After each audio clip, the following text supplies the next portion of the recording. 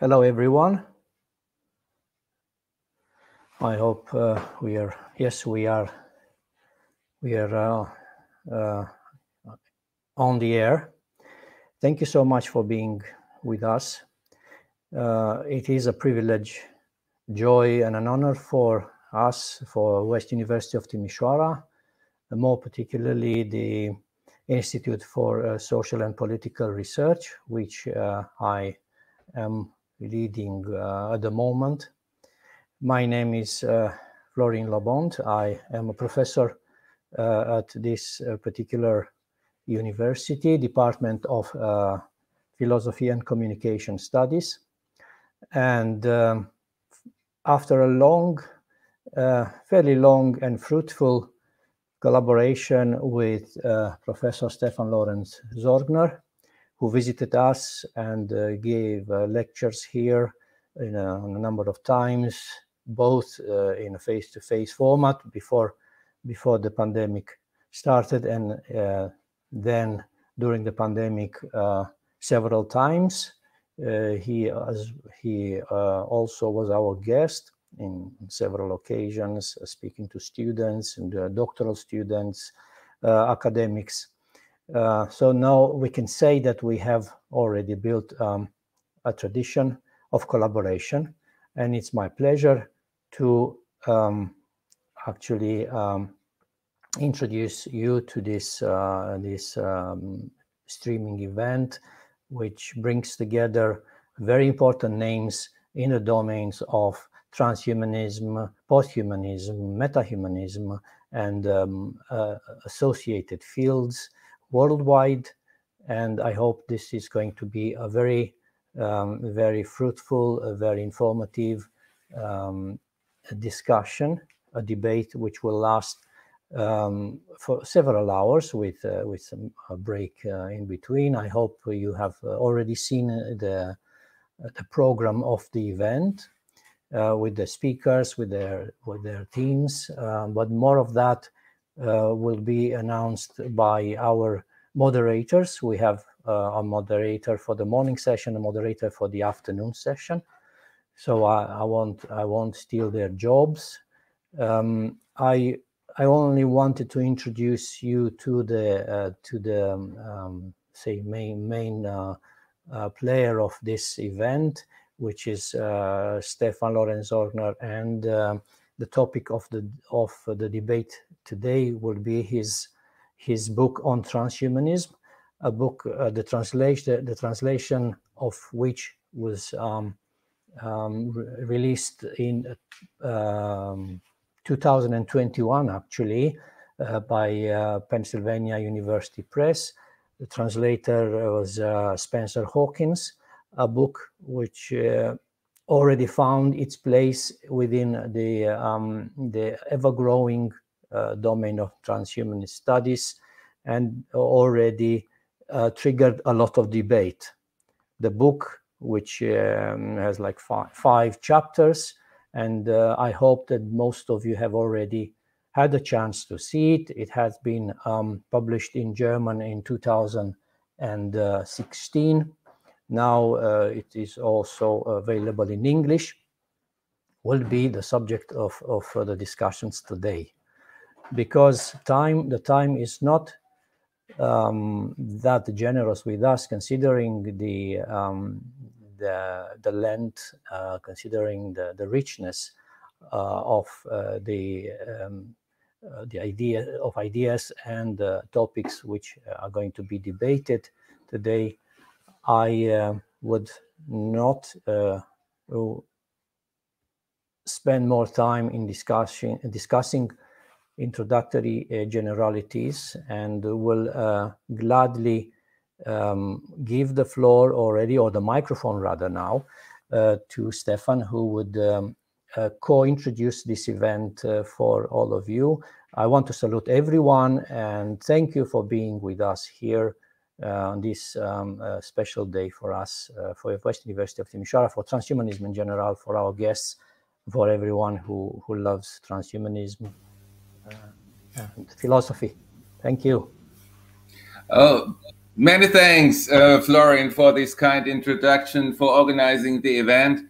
Yeah, I think it's incredibly important to reflect upon the various transhumanist issues. That's why I've sort of tried to move on the field for quite a few years. I mean, it all started actually, I've organized conferences on that topic already in 2009 and dealing with it even earlier. But at that time, so 10, 15 years ago, there was a lot of hesitation concerning transhumanism in the fields of academia. And it's still the case that sort of people wonder whether it's not just a field, or transhumanism is something which is being affirmed maybe by some geeks in Silicon Valley, some billionaires who are just interested in making more money. Isn't it just a support of the big industry? Is that really something? Is transhumanism something which should be taken seriously in academia? Or when the notion of the post-human comes up in sort of the academic context, it's usually the case that people think about critical post-humanism, sort of that tradition going back to Donna Haraway, Catherine Hales, as an outgrowth of postmodern theory. And there's sort of some connection, but that's some connection to transhumanism, but it's a different kind of approach. However, when you hear the notion of the post-human in the wider, like in the public field, then most people think about transhumanism and think about Elon Musk and think about correlated developments and emerging technologies. So there's really a split between sort of the public reception of transhumanism and the reception within academia. And within academia, there's been an enormous hesitation to take transhumanism seriously as a field worthy of investigation. And I think it is, and that's sort of what triggered me personally in trying to promote the field further and reflecting on this issue. And there was once a saying that how bioethics saved the life of ethicists, saved the life of philosophers, because now they were able to demonstrate that their reflections really have a relevance in the life world. And this also goes actually for transhumanists, and I think even in a more stronger fashion. So it's not just the field of ethics, but transhumanism really covered the entire range of philosophical issues, from sort of ethics, ontology, epistemology, logic. So it's a wider take, a wider sense. It really is. It's a challenge to all the criteria, to the dominant paradigm, which has been dominant in the dualist humanist tradition in which we've all grown up in. So basically, sort of that dualist understanding of anthropology, this dualist essentialism, which has been dominant in the history of philosophy for 2,000 years, more than 2,000 years, at least since Plato. And this is still taken for granted today. And this is at least still sort of at least the dominant conception among many people, both in philosophy, but as well in a broader audience, at least sort of in the encrusted structure of our cultural surroundings. Sort of if you look at the legal constitutions in various places of the world, it's still the case sort of only we humans, we have a special field in the world. We humans possess dignity. We humans, we are persons. Animals are things, or animals are supposed to be treated like things.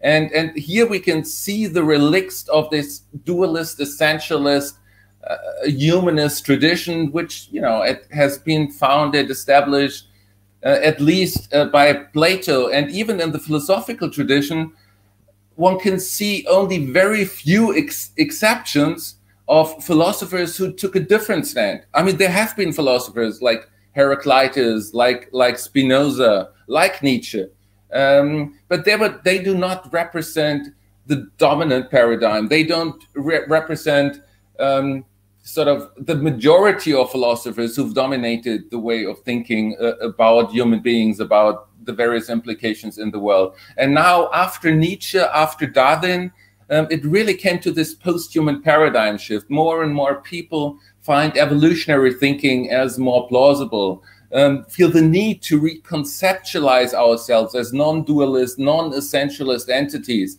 And as a consequence, that has enormous amount of implications for the life world when it comes in particular to issues concerning ethical question, also anthropological question, also questions concerning aesthetics and philosophy of art. And sort of with the on transhumanism book, it was my goal, which is really meant as a primer to the subject. I was just trying to highlight the great variety of challenges with which transhumanism is correlated, and to show sort of what type of challenges associated with it. And actually, in a forthcoming book on which is already written, which is coming out later in November, September, October, November, with Bristol University Press. That's called "We Have Always Been Cyborgs."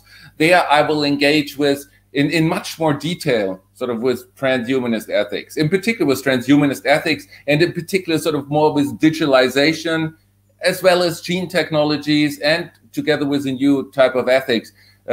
So there I'll deal in much more detail than in the book on transhumanism. And transhumanism is really meant to introduce the various challenges and to show that transhumanism is something which ought to be taken seriously by philosophers, by people in academia, in university, and confronts everyone with basically the challenges with which all of us are confronted with. And we all don't have the right answer. We all don't know exactly how to deal with the challenges of digitalization, for example. And for example, in particular, the issue concerning privacy is, I think, one of the most central issues when it comes to digitalization.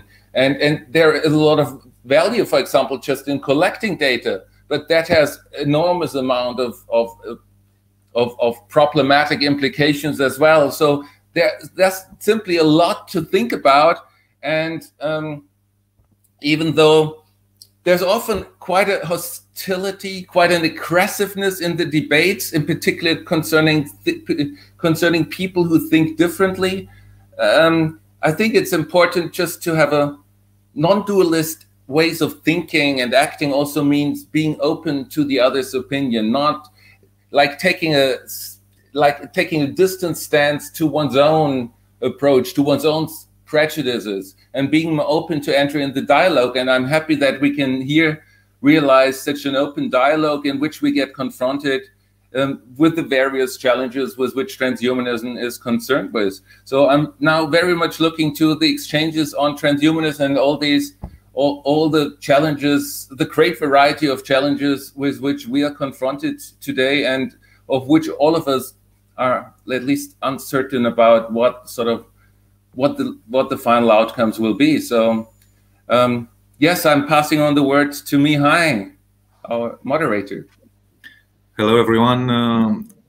I hope you are all doing very well today. I will be the moderator for this morning stream. And we will go to our first speaker. This is Elise Bohan. Starting this September, she will be affiliated with the Future of Humanity Institute at the University of Oxford. Elise.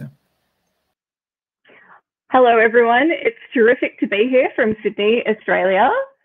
I'm very excited to hear the number of times that the word debates got mentioned in those two introductions. I think that it is a really great attitude to have towards the transhumanist scholarly community. And I could not agree with Stefan more about the broad significance of transhumanist issues in society. And I think more and more people are starting to wake up to that fact and to look to this community for new scholarship that helps us grapple with all the things going on in the world right now.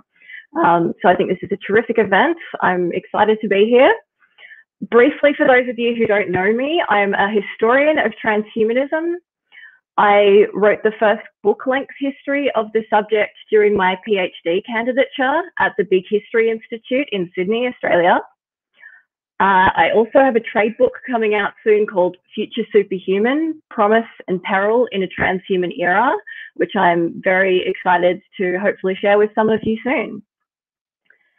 Now, as Stefan knows, I have also written an unpublished paper exploring some issues in the Nietzsche and transhumanism debates called Nietzsche and Transhumanism, much ado about nothing. And I want to start by saying that this is a paper that argues quite strongly against many of the claims that Stefan has made about nature and transhumanism. And in light of that, I really want to thank him for having me here as a guest today to have a spirited debate about these issues. I truly believe that this is the way that the scholarly community advances, not by tribalism or ostracization, but by open and rigorous dialogue, in the hope of moving towards a tighter consensus on some of the key issues over time. So with that as fair warning, I'm about to jump into some counter arguments with a view to suggesting some areas where I think that the narrative about nature and transhumanism could perhaps be tightened or strengthened. And I'll begin with the very first line of chapter 4 of On Transhumanism, which reads as follows. When examining transhumanism in depth, the similarity between transhumanist principles and those of Nietzsche's philosophy immediately becomes apparent. The similarities immediately become apparent. Now, given the prolific debates on this subject and the dozens of papers and book chapters that have been dedicated to arguing over it, as well as the fact that one of the leading transhumanist thinkers, Nick Bostrom, disagrees with it, this seems to me to be a very bold claim. And it's a claim, I think, which requires an extensive body of evidence to stand uncontested. So what I'm going to do today is to argue that, in fact, that claim is not as convincing as it might seem.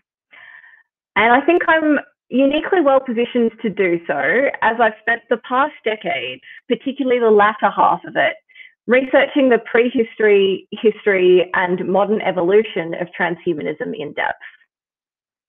Now, being the massive nerd that I am, I've also read most of Nietzsche's major works because, like many nerds, I think he's a wonderful writer and I enjoy his work tremendously. But in spite of my knowledge of both of those subjects, I found that the connections between Nietzschean philosophy and modern philosophies of transhumanism are very far from immediately apparent to me, which is an interesting point of difference. So Stefan's arguments for the connection between Nietzschean philosophy and transhumanism appear to rest principally on the claim that there are similarities between the transhumanist concept of the posthuman and the Nietzschean concept of the Übermensch or the overhuman. Now, the gist of what transhumanists usually mean by posthuman, as numerous as the possible incarnations of posthuman states could be, is something so vastly enhanced by science and technology that its capabilities profoundly outstrip anything that we would recognize as normatively human. But here's where it starts to get rather complicated when we try to bring in the overhuman and trace similarities. Nietzsche was, I think, the Bob Dylan of his day, by which I mean he was a brilliant, acerbic, poetic, and I'm afraid changeable as the blowing of the wind. He was a fan of Wagner one day and he can't stand him the next. He's whimsical, he's at times deliberately obscure, and many of his assertions, seemingly by design, defy fixed or singular interpretations. Or, as the Nietzsche scholar Kristen Brown, I think, aptly put it, among the tales that Nietzsche tells, he seems to offer none as his official story, which makes it very, very hard to pinpoint what he actually believed or what he stood for throughout the canon of his major works. So what does this mean for the overhuman parallels? Well, my first objection is that nobody can seem to agree what Nietzsche intended the overhuman to signify. There is no consistent thesis in which Nietzsche explicitly lays it out, nor are there any direct references in Thus Spake Zarathustra or elsewhere to any technological methods of human enhancement, which you might expect a proto-transhumanist thinker to celebrate or identify as possible means of reaching an Übermenschen state. I do think it's notable that Professor Sorgner doesn't explicitly define the overhuman using direct quotes from Nietzsche himself in this primer book. A portrait of a kind is given, which we are assured is congruent with F.M. Esfandiary's view of the posthuman. But I think we're told that those similarities exist more than we're shown that they do. And I'm yet to be convinced by any compelling evidence that those similarities are strong. If the connections between Nietzsche and transhumanist thought are strong enough to be, as Stefan claims, immediately apparent, then surely Nietzsche's words would stand alone as the best and most efficient testament to that. But in this narrative, our problems are just beginning, because Thus Spake Zarathustra is also not written in Nietzsche's voice. Like the philosophers Keith Ansel Pearson and Michael Hausgeller, I think there is a considerable possibility that the overhuman concept in this text is actually intended to be taken ironically. Far from a proto-transhumanistic goal, the overhuman may indeed be a comic concept in a parable of human fallibility, designed to highlight our inability to outthink our penchant for thinking in terms of systems or quasi-religious impulses. Now, I'm not saying that I subscribe to that reading. I think anyone claiming that they can read Nietzsche with any degree of certainty and know what he believed is barking up the wrong tree. But I do think that that is a plausible interpretation. Thus Spake Zarathustra is full of riddle, aphorism, and most conspicuously, self-contradiction, of the kind that frequently undermines the speaker Zarathustra's proselytizing. In the same breath that our speaker declares that he wants to be free of herds and herdsmen and corpses, he begins germinating the seed of his own ideology, which will turn his followers into the very thing he claims to abhor, a bleating flock of herd animals. Far from an image of transcendence, this might just as readily be conceived as a warning about human hubris and the hopelessness of ever escaping the programmatic errors of our ape brains. But what then of the other pillars on which the argument for a connection between these ideologies rests? Well, we have the claim that both transhumanists and Nietzsche believe that nature and values are subject to constant change. Now, I won't spend long on this point because I think it can be dealt with quickly. We ask you the following. Can you have an evolutionary view of life without being a transhumanist? The answer is clearly yes. You can think that Darwin was broadly correct about where we came from, not by the way that Nietzsche actually did think that Darwin was right in the specifics of evolution, while modern transhumanists basically universally believe that to be the case. But you can think that Darwinism is correct, while also believing that it behooves us to be extremely conservative about human progress, enhancement, and the development of future technologies. Most scientists in the developed world or in the Western world have a neo-Darwinian view of the origins of evolution and the origins and evolution of life. But most scientists in the West are not transhumanists. Now, to move on to some other facets of the argument, on page 68, it is acknowledged that Nietzsche does not refer to technological possibilities for enhancement. Bostrom is right about this, but Nietzsche does not exclude such methods either. Now, as far as I know, Queen Elizabeth I never excluded such methods of human enhancement in her worldview. Nor did Mahatma Gandhi, Kaiser Wilhelm II, Julius Caesar, Mozart, or Betty Davis. It doesn't follow that they probably have been supportive of the project of radical technological augmentation of humanity. If only they'd known about transhumanism, or if only they'd known about genetic engineering. We find a similar claim made on page 64, where it said that Nietzsche also emphasizes that the natural sciences will be of central relevance in future centuries. This development is in the interest of his philosophical program. On these grounds, it cannot be ruled out that Nietzsche would have been in favor of implementing genetic engineering measures, even if he emphasizes the role of education in the evolutionary development of the overhuman. It cannot be ruled out, ruled in. Of course, we can't know whether long dead humans might have approved of things that they'd never heard of, if only they could be revived to see them. But that doesn't in any way support the claim that Nietzsche's thoughts, while he was alive, pointed in any obviously transhumanistic direction. Such a supposition, I think, is weakened even further by the many proto-transhumanist thinkers who lived before Nietzsche, or who were in fact his contemporaries, and whose thoughts far more explicitly anticipated key transhumanist themes, from radical life extension to radical intelligence enhancement, the amelioration of all known diseases, and the development even of artificial general intelligence, or automata that betrayed those characteristics.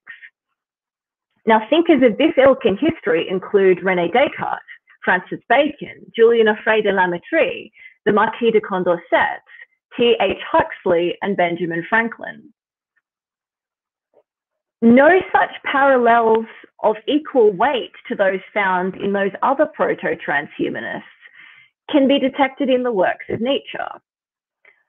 Nor is any evidence, after many, many rounds of scholarly debate and publication and journal articles, nor is any evidence, as that I've seen in any of these papers, been proffered to suggest that those parallels can indeed be found and that they're strong. The lack of obvious proto-transhumanist sensibilities in Nietzsche's writings really stands out for me when I go back and read one of the foundational definitions of transhumanism from the Transhumanist FAQ. In that document, transhumanism is defined as the intellectual and cultural movement that affirms the possibility and desirability of fundamentally improving the human condition through applied reason, especially by developing and making widely available technologies to eliminate aging and to greatly enhance human intellectual, physical, and psychological capabilities. Nietzsche does not refer to or champion any technological possibilities for human enhancement. The fact that he didn't do it and might have had he lived into the 21st century doesn't set him up as an antecedent thinker in the canon of Western philosophical inquiry. And I'm afraid the championing of the use of science and technology really is a non-negotiable characteristic of a transhumanist worldview. It's in fact the principal characteristic that actually distinguishes it from humanist thought. Take that feature away and you are simply left with one version or another of humanism.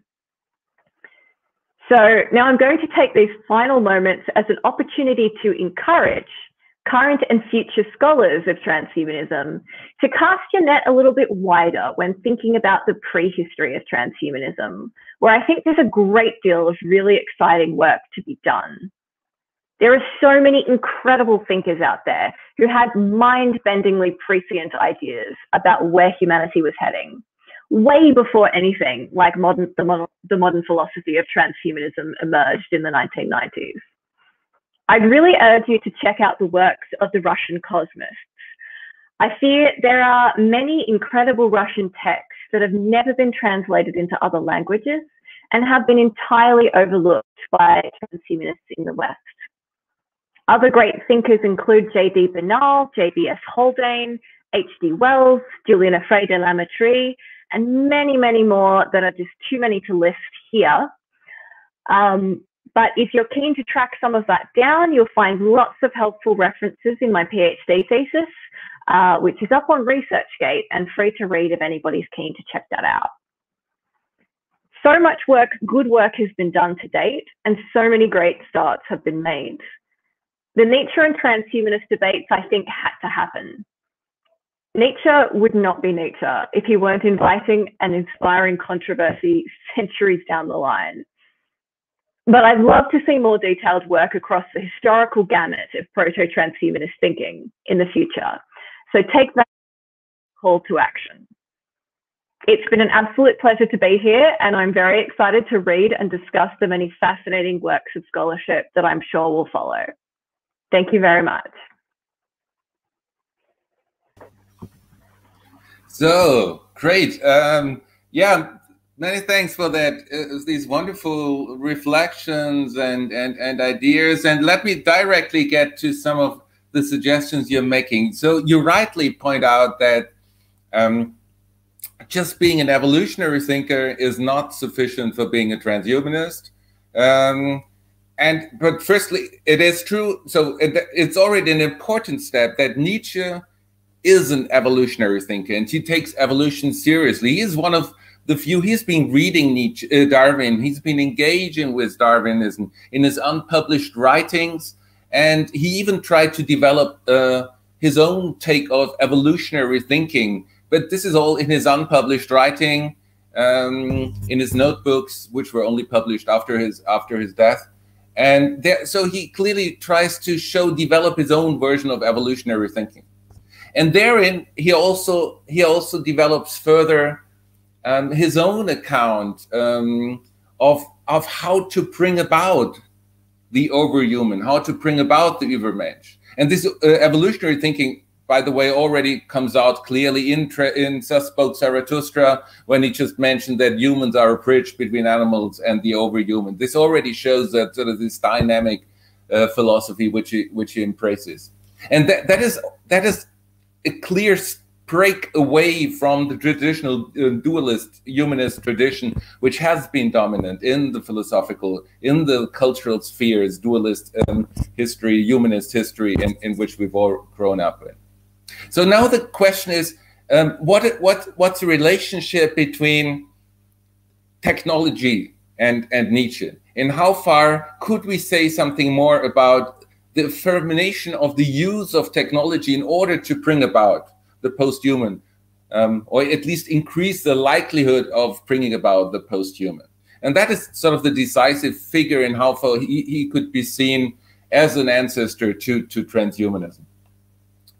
And here one needs to take into account that he employs a non-dualist way of thinking. He's getting rid of these binary dualities, material, immaterial realms, and so on. This is fundamental engagement, his fundamental interest. And he clearly stresses, again, in his unpublished notebooks, but sort of how to educate the overman, so he even talks about breeding the overman. He talks about, and it's part of the educative process. And here it's important to realize, well, education as a technique, bringing about body techniques, is just the same as a technology. Technique and technology, or body techniques and external technologies, in a non-dualist realm, in a non-dualist frame of mind, there is no categorical separation. So here we see, by his way of developing a new anthropology, it's our capacity of speaking, our capacity of using reason, doesn't come from a divine spark from outside, doesn't like God attaches a divine spark and free will and so on, the God's image to the fertilized egg. When egg and sperm cell come together, when fertilization gets place, and this is how we get reason. But according to Nietzsche, according to this way of thinking, it's a body technique which gets realized by means of education. So parents upgrade us with language. And that's when we become Homo sapiens sapiens. That's when we become human beings. And so here we see learning a language is our first upgrade. And then we get further upgraded as part of the education process. We learn mathematics, we learn history, we learn physics, and so on. And so here the boundaries, it becomes clear between sort of what used to be seen as external and internal. There's no categorical separation. So body technique and external technologies are two sides of the same process. And that also applies to digitalization and gene technologies. They are in tune with what we've always been doing as humans. We've permanently upgraded us in order to increase the likelihood of us living good lives. And this is sort of what you said as a central aspect of transhumanism, is a practical use of reason. He does affirm the use of reason, but not the use of reason in the sense of reason as a divine gift, but reason as something which has come about. Reason, he stresses, it's a small part of the body. It was developed as part of the evolutionary parts of the body. But because it developed, and therefore it's clear it was developed evolutionary. But why? Because it's useful for us. It helps us survive. It helps us to become powerful. And that's why he also draws upon the use of reason, but not in order to gain eternal insights, but in order to affirm very dominant our desires, our wishes, our longings. And so that's why I think it is clear by his ways of talking about breeding the overhuman, educating the overhuman. This is just exactly in tune with the transhumanist goals, because there is a structural analogy between educating and genetic modifications. And I think that's important to realize, to clearly render Nietzsche as an ancestor of transhumanist thinking, why there is sort of that structural analogy. If we owned that, though, we would have to include thinkers like Matthew Arnold and almost sort of any melioristic humanist from the 19th century who was just championing education and cultural improvement as a means of improving the future of humanity. So you would include thinkers like Julian Huxley and H.G. Wells, but a lot of secular humanists at that time who were essentially humanists. They, in some degrees, may have had some aspects of presaging transhumanism in the case of Wells and Huxley. But people like Matthew Arnold, I don't think you could plausibly claim that at all. And yet he was, if we take the structural analogy as being a sufficient condition for proto-transhumanist thinking, then any educator who is a secular humanist then therefore becomes aligned with transhumanism. And I think that's too low a bar. There are not so many secular humanists around who've really had an impact in the philosophical thinking. And I agree with you. I mean, yes, basically, once you affirm evolutionary thinking as a secular humanist and you affirm the use of technologies, this is sort of the proper ancestral way of thinking towards transhumanism.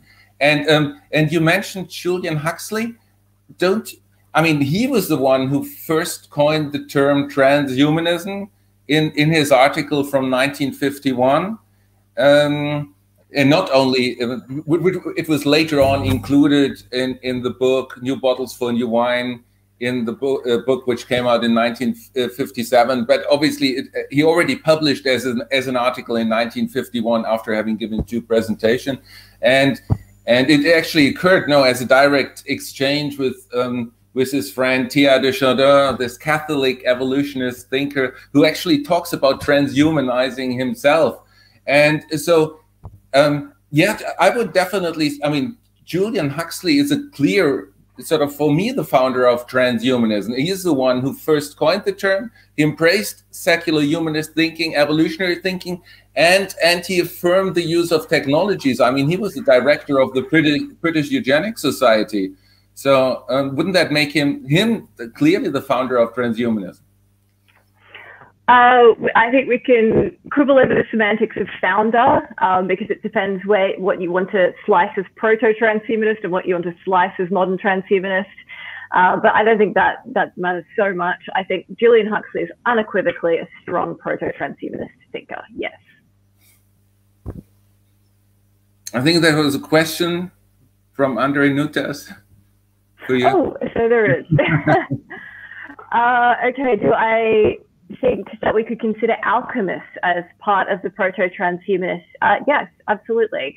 But again, it depends on what, how you are historicizing transhumanism and what criteria you want to attach to the epithet of proto-transhumanism. And obviously different scholars are going to have different notions about what is a sufficient condition there. So I think in a very broad sense, saying that a tradition of alchemy and the sort of aspiration of transmuting physical bodies and the sort of immortalist aspect of alchemy, it has resonances, certainly, in the aspiration. And I think that is a really interesting sort of line of inquiry to follow. I would actually love somebody to trace some of the history of that sort. I think that would be really, really interesting. But I personally do err on the side of thinking that the strongest line of antecedent thought does begin with the scientific revolution. It's not the only antecedent line. And I think, as Stefan was really getting at earlier, it is an infinite regress back to the dawn of humanity and to the nature of humanity. If we think of ourselves as Homo faber or something analogous to that, every use of a tool, every use of language is an augmentation of our abilities and our power over nature and the natural world. So in a sense, an urge towards transhumanism is baked into what we are. But yeah, I think it actually does behoove us to talk about modern transhumanism as something somewhat distinct in its power, and as something that is more intimately connected to the technologies of the information age. So who would you're rather critical of regarding Julian Huxley as the founder of transhumanism, even though he coined the term? Who would you rather identify as sort of the decisive ancestral, like, founder of transhumanism as a cultural movement? So like I said, I think it's the term founder that's sort of I'm quibbling over in my head. I think Julian Huxley is a very strong antecedent thinker, but I also think by and large, he certainly did advocate various eugenic things. And I think JBS Haldane along with him. But it was in a very humanistic vein. I think their belief in what technology would enable was much more conservative than what a modern transhumanist belief about that would be. I think they certainly looked ahead and believed that we would have more powers to come, particularly in the biological front. They thought, these incredible powers would be unlocked. We would understand the gene much more. But yeah, in terms of being a founder, the reason I would not classify Julian Huxley as a founder of transhumanism, I do err on the side of Max Moore and Natasha Vita there, which is that he did not establish anything that was a clear movement with clearly stated philosophical aims that actually broke with humanism, and that added something very distinctive that mobilized people sort of waving that flag and using that epithet. And I think the first movements that began really did start in 1990 with extropianism. Okay. All right. Thank you for that very stimulating discussion. Now it is time for our second speaker today. Please allow me to introduce Sven Nyholm from the University of Utrecht. Sven, you have the floor. Thanks a lot, Mihao. I hope that everyone can hear me okay. So in philosophy, we have this funny and somewhat strange habit of paying tribute to each other's work by criticizing it. And so it's great to be here to pay tribute to Stefan and his work today by being one of the many who will criticize it in a constructive way and having this nice discussion. I mean, I'm reminded of a event that Ronald Dworkin, the great late Ronald Dworkin, was involved with shortly before he died, where a wide range of philosophers and academics had gathered to sort of criticize a book that he was just about to publish then. And Dworkin actually said that that's his idea of heaven. So, I mean, I hope that Stefan will be around for a long time, but I also hope that this sort of thing is part of his idea of heaven, so to speak, that he enjoys our critically engaging with his work today. Stefan himself, I think earlier already mentioned that transhumanism is really covers a wide range, and certainly Stefan's book, you know, we have everything from meta-ethics to more normative ethics, applied ethics, metaphysics, ontology, and in my remarks today, I'm going to be commenting on you know, different levels of Stefan's discussion. Both on the meta-ethical level, the normative, and the applied ethics levels. So one of the ways in which Stefan introduces the idea of transhumanism and the debate about it in his book is that he talks about a headline from an article where Francis Fukuyama and others were criticizing transhumanism as the world's most dangerous idea, the most dangerous idea in the world. And so one of the questions one can ask about a book such as Stefan, and that he himself, of course, discusses in the book, is whether what he's presenting is a dangerous idea, perhaps the most dangerous idea in the world. And I must say that when I was reading this book, and I had, of course, read some of Stefan's previous work, I was struck by how actually it's a fairly, Stefan himself calls it a weak form of transhumanism.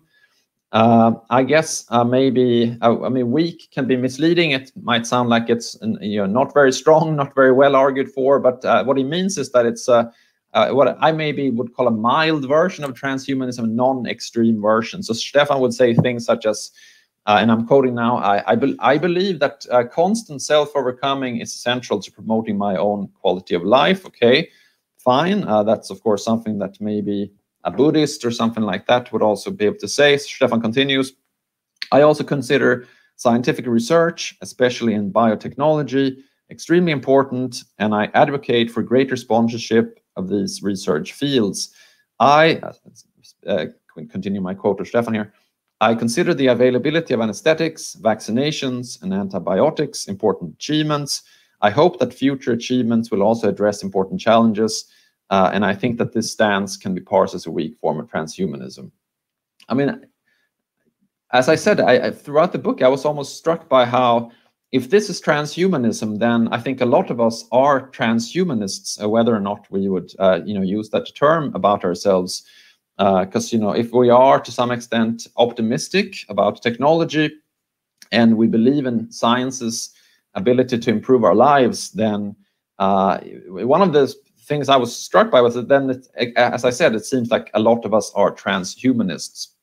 I mean, Stefan might be happy with that because maybe he wants us all to be transhumanists. But I wonder, you know, sometimes whether it would be interesting to see maybe even the new book that Stefan is going to publish sometime soon, which I'm very much looking forward to. He will be a little bit more extreme. Speaking of extreme transhumanism, one of the interesting things that Stefan rejects an idea from Ingmar Persson and Julian Savulescu. They argue for the need for what they call moral enhancement. And so their argument is that we as human beings, and very much in line with what Stefan is arguing, we have an evolved psychology. We're part of evolution. And a lot of our human psychology developed during a long period of time where we didn't live in the modern world. Rather, we lived in small hunter-gatherer societies where everyone knew each other, and we didn't have any advanced technologies. And so suddenly we have a kind of really quick explosion in technological development and in social development. And now suddenly we live in huge societies rather than small tribes where most people are strangers to us, where we have all sorts of modern technologies, but we have a psychology, they argue, that was developed for a completely different kind of situation. And that, they argue, accounts for a lot of risks that we are creating for ourselves and that we are really bad and slow at responding to. For example, using up the world's resources, creating climate change, you know, using nuclear weapons, or hopefully not using them, but developing them, and posing all sorts of threats. And so they argue that because we're not well prepared, so to speak, with our evolved psychology to deal with the problems of the modern world. I mean, just look at how slow we are to react to climate change issues, we need somehow to try to change human psychology. We need what they call moral enhancement to make us better fitted, more fit to be able to respond to these challenges. Interestingly, and this is part of Stefan's weak, or what I would call mild transhumanism, he thinks that we shouldn't engage in moral enhancement. If we did, we would probably have to force a lot of people to accept the moral enhancements. That, Stefan says, would be paternalistic, coercive, totalitarian, and it reminds him, Stefan, of the the ideas in the Third Reich and other things that we for sure should avoid. And so Stefan says that it's much more relevant to focus on voluntary enhancement so that we can enhance ourselves in the ways that we want to, and avoid enhancing ourselves in ways that we do not voluntarily wish to do. I wonder, so Stefan's, he's rejecting the moral enhancement that Persson and Savleska argue for, because he thinks that it's it's not sufficiently voluntary for most people, that most likely, because the people who most need moral enhancement would probably say that we don't want it. And so he rejects, Stefan rejects the conclusion that we need moral enhancement, but he doesn't address in his book, as far as I could tell, the argument leading up to that. I mean, he mentions that they argue that we need moral enhancement because of these existential risks, but he only addresses, Stefan only addresses the conclusion and gives an argument against that, but he doesn't say anything about the existential risks. And I would like to maybe invite Stefan to comment on that also when he comes back and we have a discussion. So, are you not worried, Stefan, about the existential risks that Savleska and Persson talk about, and especially since you also, Stefan, take an evolutionary perspective on human beings? Do you think that we are sort of prepared to deal with the modern world? I mean, I myself discussed similar argument in my 2020 book, Humans and Robots. I was arguing along similar lines that, suddenly we find ourselves in a world with robots and AI, but we're responding to them with human minds that developed over a long period of time, and we may not be ready to respond to them in a good sort of way. So that's one thing I'm interested in discussing with Stefan, whether he thinks that our evolved psychology really is ready for the modern world. Now, we had a wonderful presentation by Elise just a moment ago about Nietzsche, and I had prepared to just make a quick comment or two about the Nietzsche transhumanism comparison. I'll just make a very brief comment about it. I mean, it was discussed in much greater detail in the first presentation. So Stefan says, among other things, that there's a difference between transhumanism and posthumanism. Posthumanism is much more in the continental tradition, whereas transhumanism, which is what Stefan is focusing on, is in the sort of the Anglophone English tradition, where which is associated with Darwinian evolutionary theory, but also utilitarianism and the philosophy of Bentham and Mill. And yet, Stefan says that Nietzsche can be seen as a kind of proto-transhumanist. And so I was just curious about, especially the comparison between the sort of utilitarianism part of transhumanism and the Nietzsche, because I mean, correct me if I'm wrong, but is it not the case that Nietzsche is quite the opponent of utilitarianism, that he is not exactly a fan of it? And so that seemed to be another clash that would be worth discussing. Okay, so turning now from that issue to the issue of metaethics, as I said, Stefan covers a lot of ground in his book, and he offers what I would call kind of sort of a relativist. I think he's using the expression perspectivalist metaethics on a few occasions. He says things such as, and I'm quoting now again, values are apt to change on cultural, social, and personal levels.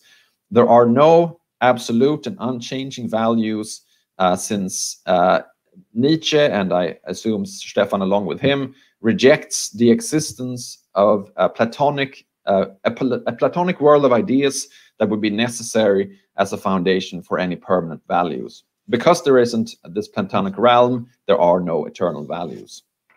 And so therefore we have to think that values are constantly changing and non-objective. And I was wondering whether maybe there's a kind of false dichotomy here, because I mean, surely there's a wider range of meta-ethical views we could take. There are many who reject Platonism about value, but who don't go for the sort of the relativist type of Nietzschean perspective that Stefan is arguing in favor of. I mean, before we started the event, we were talking about our mutual friend Annette Bryson, together with whom I studied metaethics in Michigan, where we had people like Alan Gibbard and Peter Railton, who are Alan Gibbard is an expressivist, Peter Railton is a naturalist, more realist. They would both also sort of reject Platonic realism, but they wouldn't think that we have to go to sort of a relativism for that reason. There's a wider range, I think, of views. I mean, just think also of people like Thomas Nagel, Derek Parfit, Tim Scanlon. They're all joining Stefan in rejecting Platonism, but they are sort of not driven to the sort of seemingly sort of relativistic view of values that Stefan is arguing in favor of. I mean, similar remarks, I think, apply to what Stefan talks about when he talks about the good. So Stefan says, for example, that he thinks that any, what he calls non-formal definition of the good is bound to fail, because there's so much difference in what Stefan calls physio-psychological requirements that it's unlikely that we would find a universally valid description of the good life. That's a quote again from Stefan. And here too, I wonder why, does this mean that we can't find universal agreement and therefore we should reject the idea that one can have sort of substantive ideas of the good life? Or is this a kind of false dichotomy? Because you could say at the one hand, yes, not everyone is going to agree about what's good and what's good for them, and people can disagree about this. But that doesn't necessarily mean that we couldn't have more substantive ideas about this, and that maybe transhumanism typically does, especially in the work of someone like Nick Bostrom, does typically involve more substantive ideas of the good. Okay, so I'm going to now skip ahead to the last bit of my remarks, and that's going to continue on the theme of Bostrom, who I just mentioned. And I want to make two remarks about Bostrom and how he figures in this book. The first is kind of a minor quibble about, I mean, if there is such a thing as Bostrom exegesis, this is going to be an example of it. So Stefan talks about Bostrom's views of values, and he says that it's similar in a certain respect to Nietzsche's view. And there were some quotes where I actually thought that what Bostrom is saying doesn't necessarily sound very Nietzschean. So here are two quotes where Stefan says that Bostrom is talking about value change over time. So in one quote, Bostrom says, transhumanism is a dynamic philosophy intended to evolve as new information becomes available and challenges emerge. One transhumanist value is to cultivate a questioning attitude and a willingness to revise one's beliefs and assumptions. That's one quote. In another quote, Bostrom says, transhumanists insist that our received moral percepts and intuitions are not, in general, sufficient to guide policy. We can thus include in our list of transhumanist values the value of promoting understanding of where we are and where we are headed. This value encloses other values such as critical thinking, open-mindedness, scientific inquiry, and open discussion. So Stefan reads this as a kind of endorsement of the idea, the Nietzschean idea that values can and should change. It sounds to me, however, like Bostrom is just endorsing values such as being open to science, having an open mind, and not necessarily the idea that values change. So I was not agreeing with Stefan's reading of Bostrom in that particular set of quotes.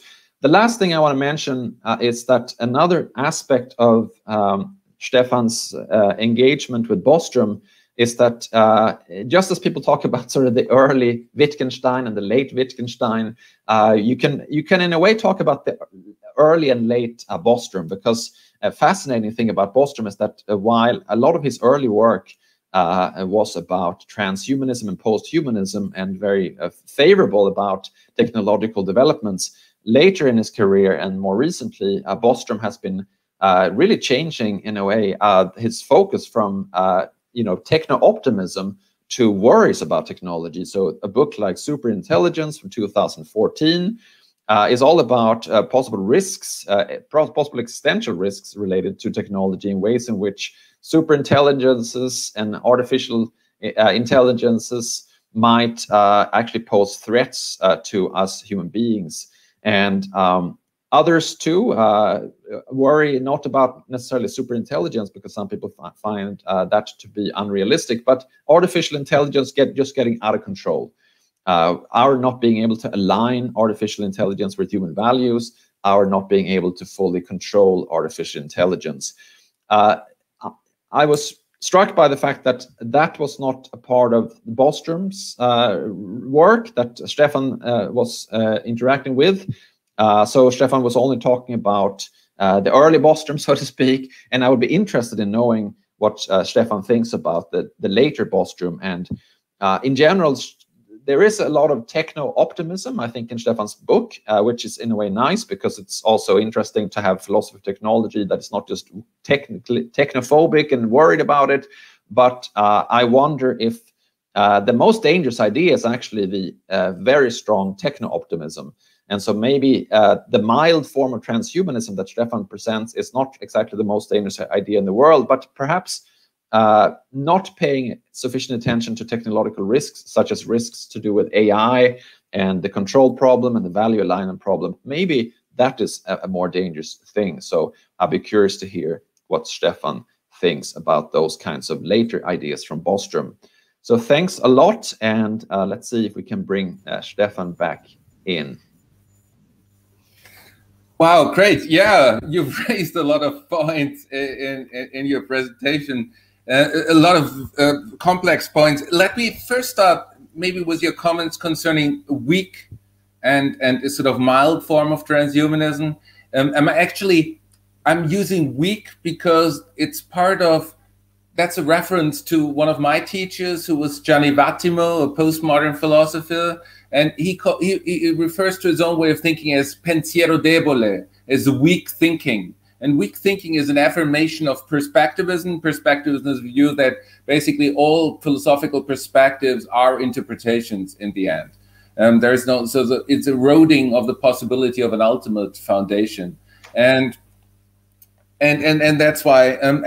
I think it's important to stress, and this is what I'm trying to show, that on the one hand, so if you praise actually the type of naturalism, and most transhumanists are quite sympathetic to naturalist understanding of the world, you would actually have to, that leads to perspectivism. You ought to affirm one version of perspectivism, and perspectivism itself is actually most plausibly be supported by a version of naturalism.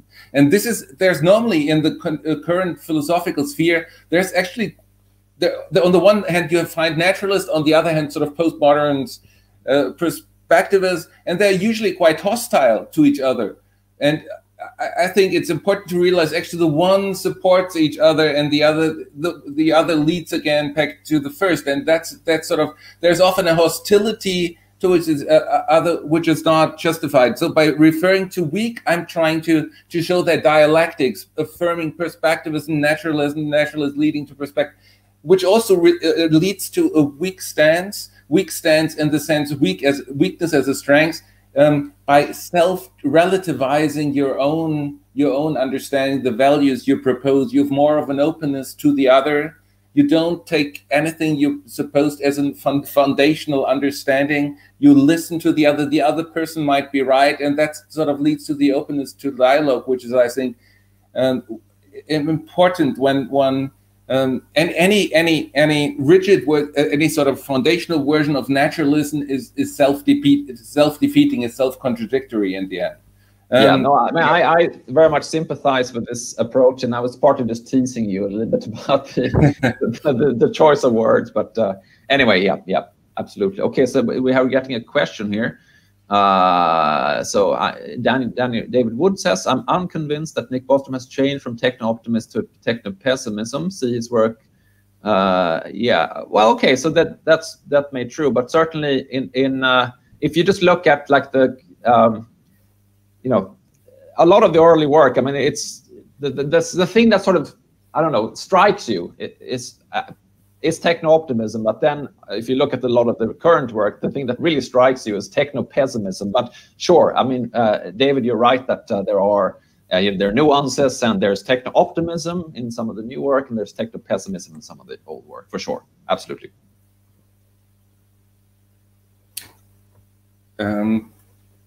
Maybe another comment which you made concerning sort of, wouldn't we all be humanists? Wouldn't we all be transhumanists if this is all there is to transhumanism? And maybe it just mentioned before we go to the other comment. No, I don't think so. And this sort of clearly just came out. I've had a discussion with a member of the German parliament last week, a member of the Liberal Party, someone who should be, among all the parties we have in the German parliament, most open to embracing these ideas. And even a member of here, the Liberal Party, and sort of concerning what I've been suggesting concerning the use of digital technologies, concerning also and gene technologies, there was such a huge gap. There was such a huge gap concerning what we take for granted. I'm so much more open to the possibilities, and strongly encouraging the use of trying out proactively using CRISPR-Cas genome editing. Actually also in favor of digital surveillance. We need to collect data, which I'm strongly focusing on in my forthcoming book. I deal with a lot more with digital technologies in the book coming out in September, and the need to collect data, and why it's not in our interest what Europe is doing concerning undermining the possibility of collecting data, which I think is undermining, strongly undermining European interest. And so by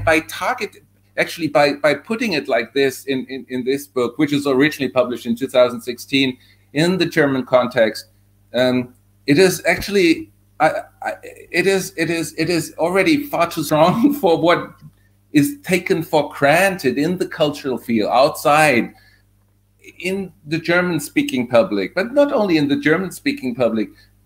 What you might take for granted or are open towards too, is still seen as quite problematic, as dangerous in the wider public. So I think there's quite a gap between what is being discussed in academia in the applied ethical circles and to what people, not being concerned with the ethics of emerging technologies, what they take for granted. And I'm trying to open up with the book, trying to change also the attitudes towards transhumanism and making change now, showing why it should be actually in tune with using genome editing.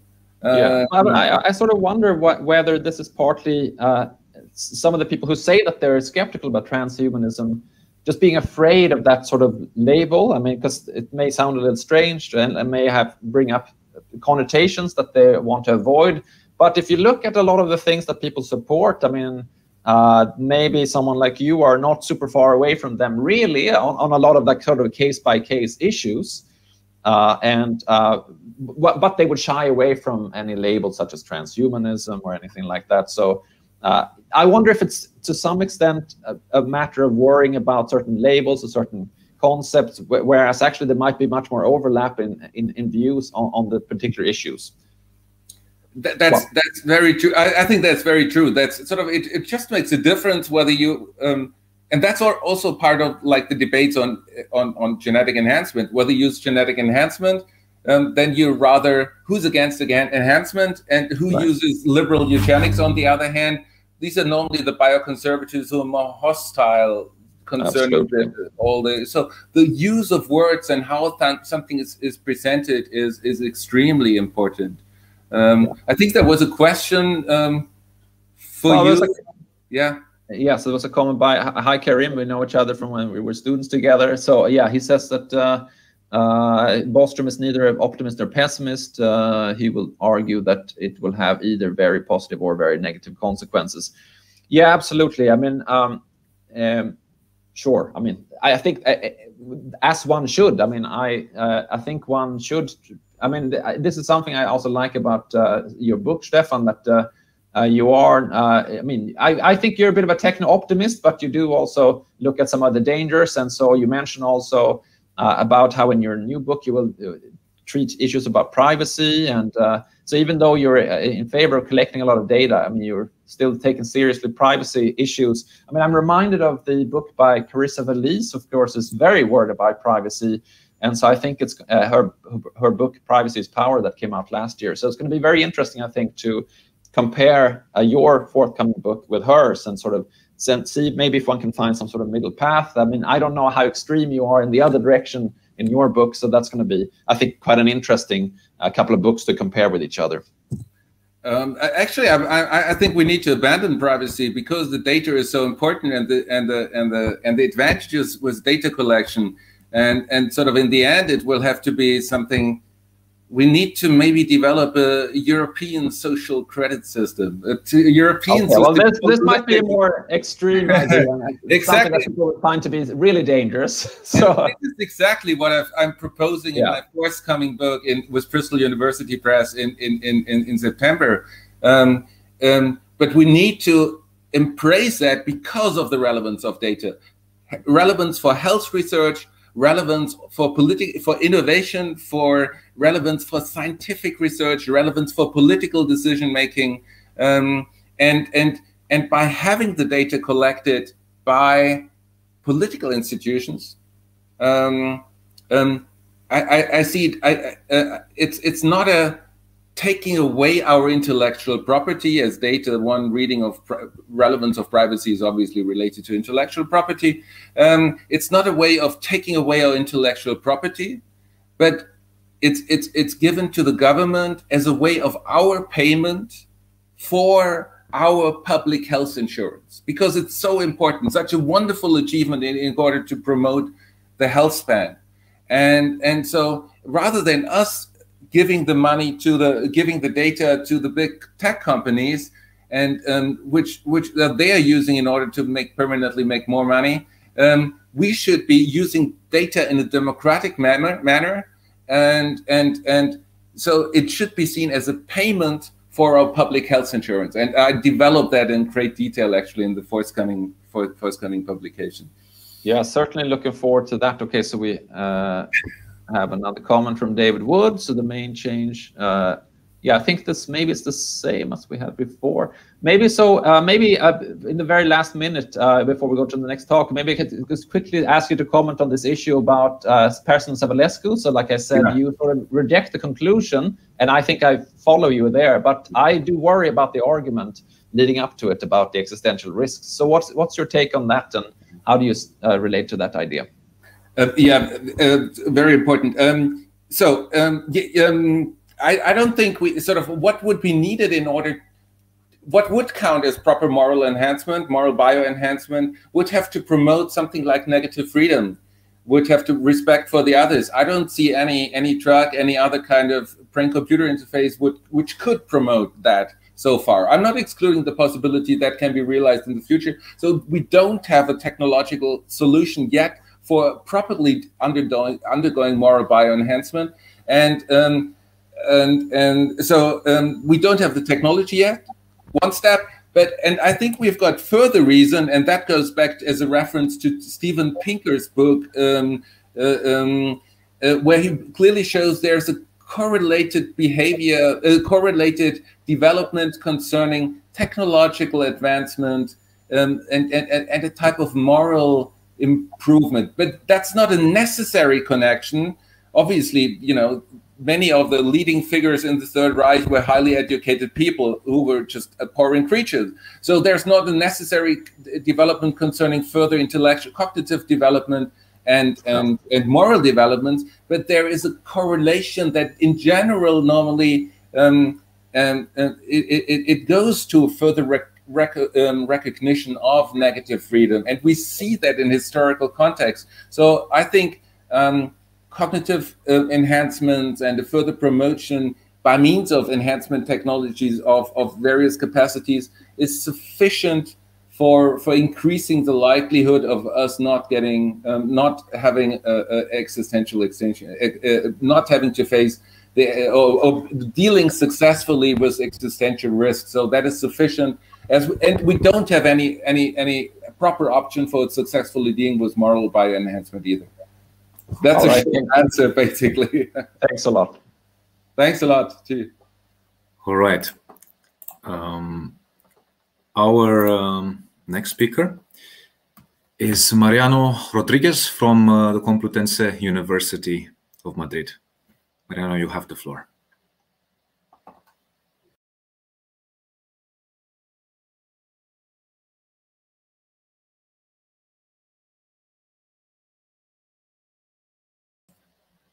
Mariano, I think you have muted yourself. Sorry.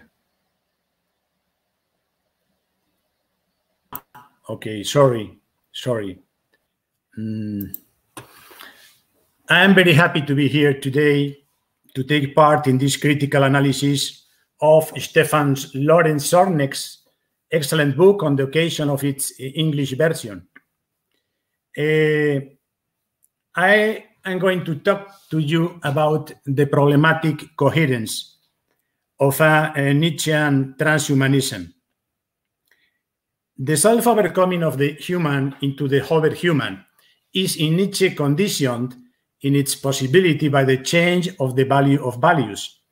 It is necessary to reverse the ascetic or nihilistic values that have led to the spiritual collapse of our world, manifested as the event of God's death. It happens then that supreme values are no longer valid. They are incapable of giving direction to human existence. The Nietzschean transvaluation would be a cultural experiment that seeks to make us capable of supporting and assimilating the thought of the eternal recurrence, whose master is Zarathustra. The thought is a revolution in our cultural way of living the time of life, especially in the ethical sense, that it settles us in the absolute impossibility of justifying the present moment by appealing to a future result that would be desirable because it would compensate our painful efforts to free us from the present misery, but also in the impossibility of redeeming the tremendous suffering of human history. The thought of the eternal recurrence, with the transvaluation required to assimilate it, is the true rupture of the teleological structure in which human life would necessarily have been structured for millennia. The lack of meaning or purpose of the human will have to be overcome then by the creation of new immanent values that give the present moment while it returns, and while that return is wanted, the value of eternity. Of course, it would be the eternity of instant repetition. The change in the value of values should not be understood as the mere subversion of the values that have hitherto dominated the West, but rather as the discovery that good and evil would be inextricably linked, intertwined in such a way that to a certain extent, good itself would depend on what we consider evil. There is no room for a human life purged of the negative aspect of suffering, but neither would it be desirable, because a life purified of suffering would mean saying goodbye to pleasure and joy. Eternal life, in the usual sense of religions, heaven, is for Nietzsche simply nothingness, nonsense. In Bostron's opinion, the values of transhumanism have to be grouped around a central value, which is the exploration of the post-human realm, however much that realm exceeds our possibilities of full comprehension. At first glance, this central value seems compatible with the Nietzschean effort to present us in his texts with a set of ethical characteristics that would distinguish his figure of the overhuman. But this initial impression will be discarded as soon as we look at the appendix to Bostron's paper on the history of transhumanism, entitled The Transhumanist Declaration. The fact is that number 7 of this important declaration affirms that the transhumanists distinguish themselves morally by defending the well-being of all human beings, animals, and robots. The entire tradition of Anglo-Saxon utilitarianism is thus brought back into line with the more general and traditional orientation of Western morality, although it does, of course, introduce interesting nuances.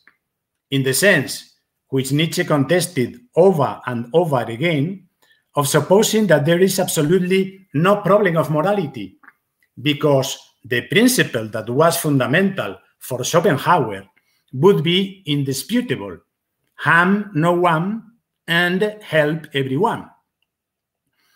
Morality in itself is considered absolute, valid for all times and cultures. It is, of course, altruistic morality or the morality of compassion, and furthermore, it is assumed that every rational being has knowledge of good and evil in this unique sense. The problem that will remain for the philosophers of morality, those of the past and those of today, is to rationally base the supreme value of altruism on the belief that there will be objective reasons for moral action.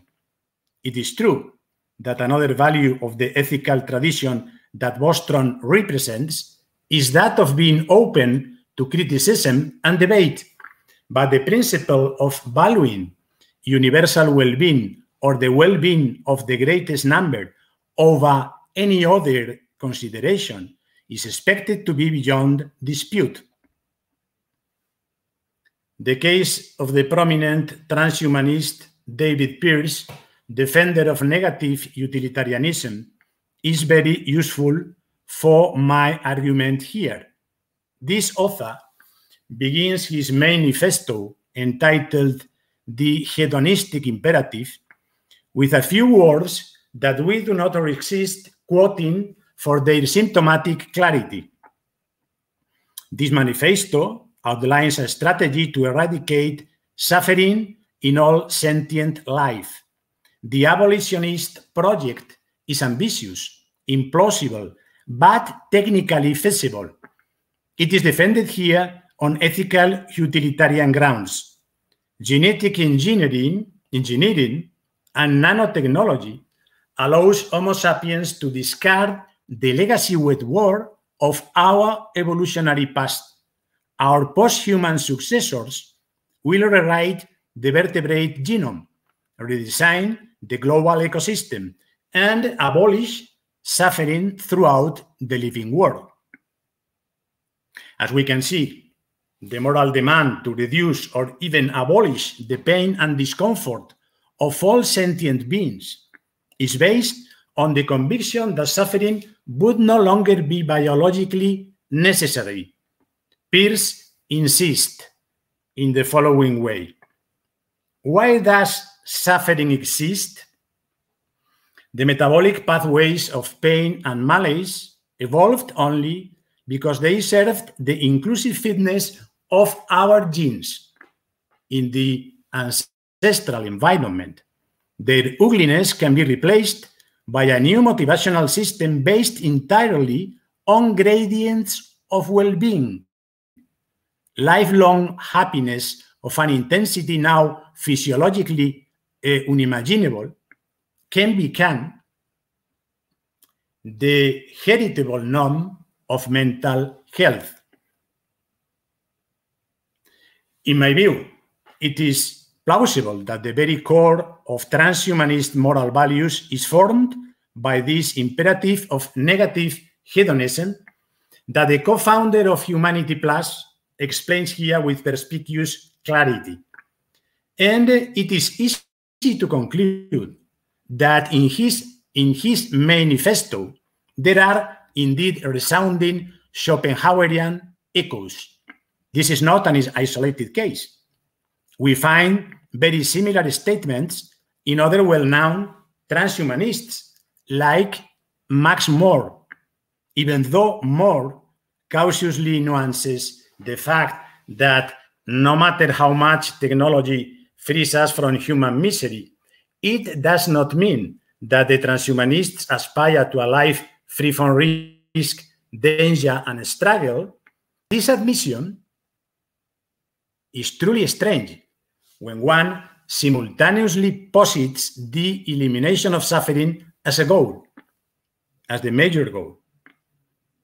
This forceful declaration of war on suffering, which we could almost say constitutes transhumanism in its ethical aspect, is based on the awareness of the supposed gratuitousness of it, which would be revealed to us by technological advances that allegedly bring the possibility of designing paradise.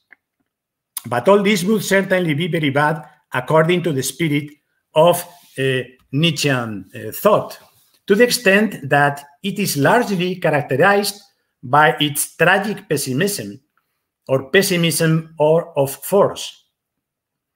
In the face of Schopenhauer and Wagner's romantic pessimism, and against it, Nietzsche will promote what he calls Dionysian pessimism. Its basic negative trait would be the rebuttal of European Epicurean Christian hedonism, since it is precisely related to the romantic attitude, for both of them would have arisen naturally from the same decadence in a deep or physiological sense. Nietzsche denounces the vitally and culturally catastrophic effects of not being able to withstand pain, no matter how minor. This almost unbeatable argument against the fundamental or philosophical viability of a Nietzschean transhumanism, which we can call the argument of suffering, has been lucidly highlighted by Yunus Tuncel's critical paper. It is clear that the ethical effort for the overhuman is not at all a question of eliminating suffering, but on the contrary, of affirming it tragically, affirming it together with the joy with which it alternates in the form of amor fati, love of destiny, or to destiny. Pleasure and pain are inseparable, and the strength of an individual is tested in his ability to approve of even the most terrible and enigmatic aspects of existence, because it is not possible to banish the terrible, the enigmatic, from life.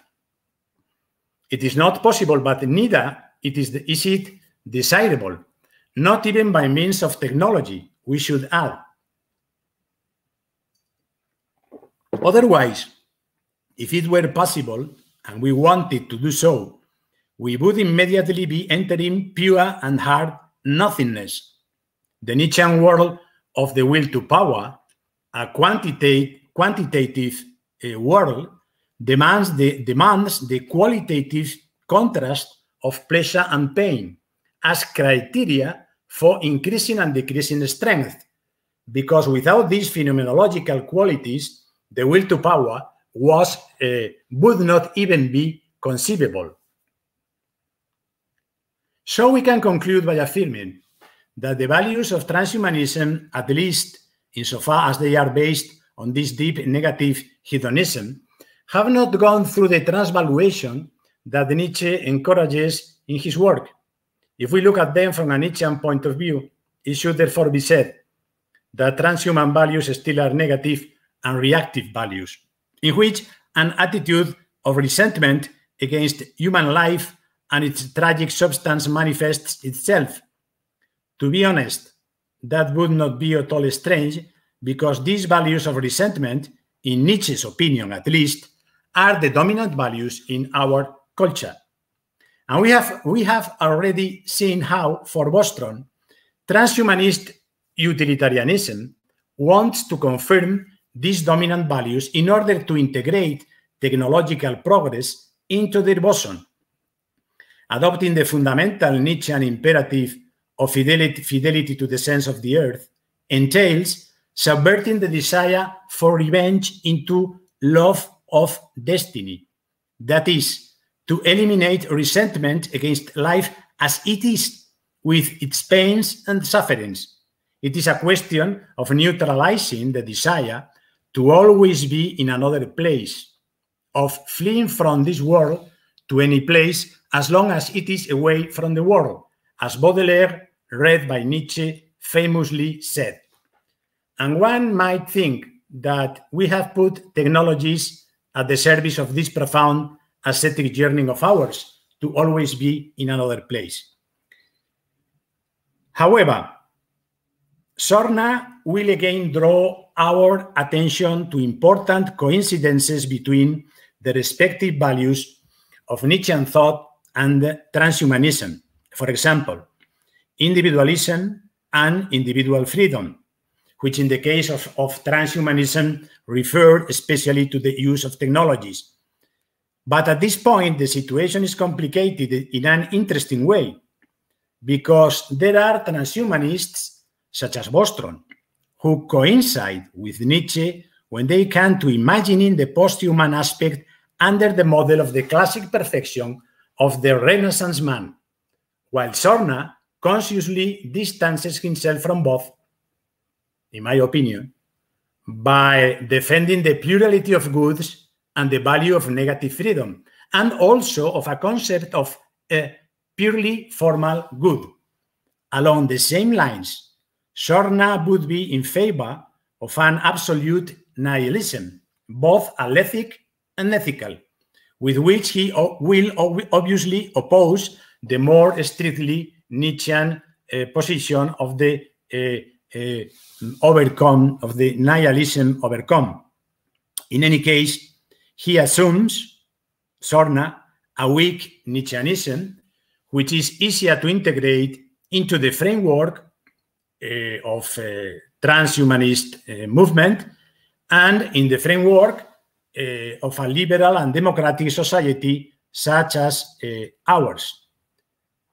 Thank you very much for having listened to me. Oh, Mariano, wonderful presentation. You're raising really some fundamental points concerning sort of what is the appropriate ethics associated with transhumanism and what's the range. Is transhuman necessarily sort of utilitarian? And I want to show and I want to stress, no, you don't have to be a utilitarian in order to be a transhumanist.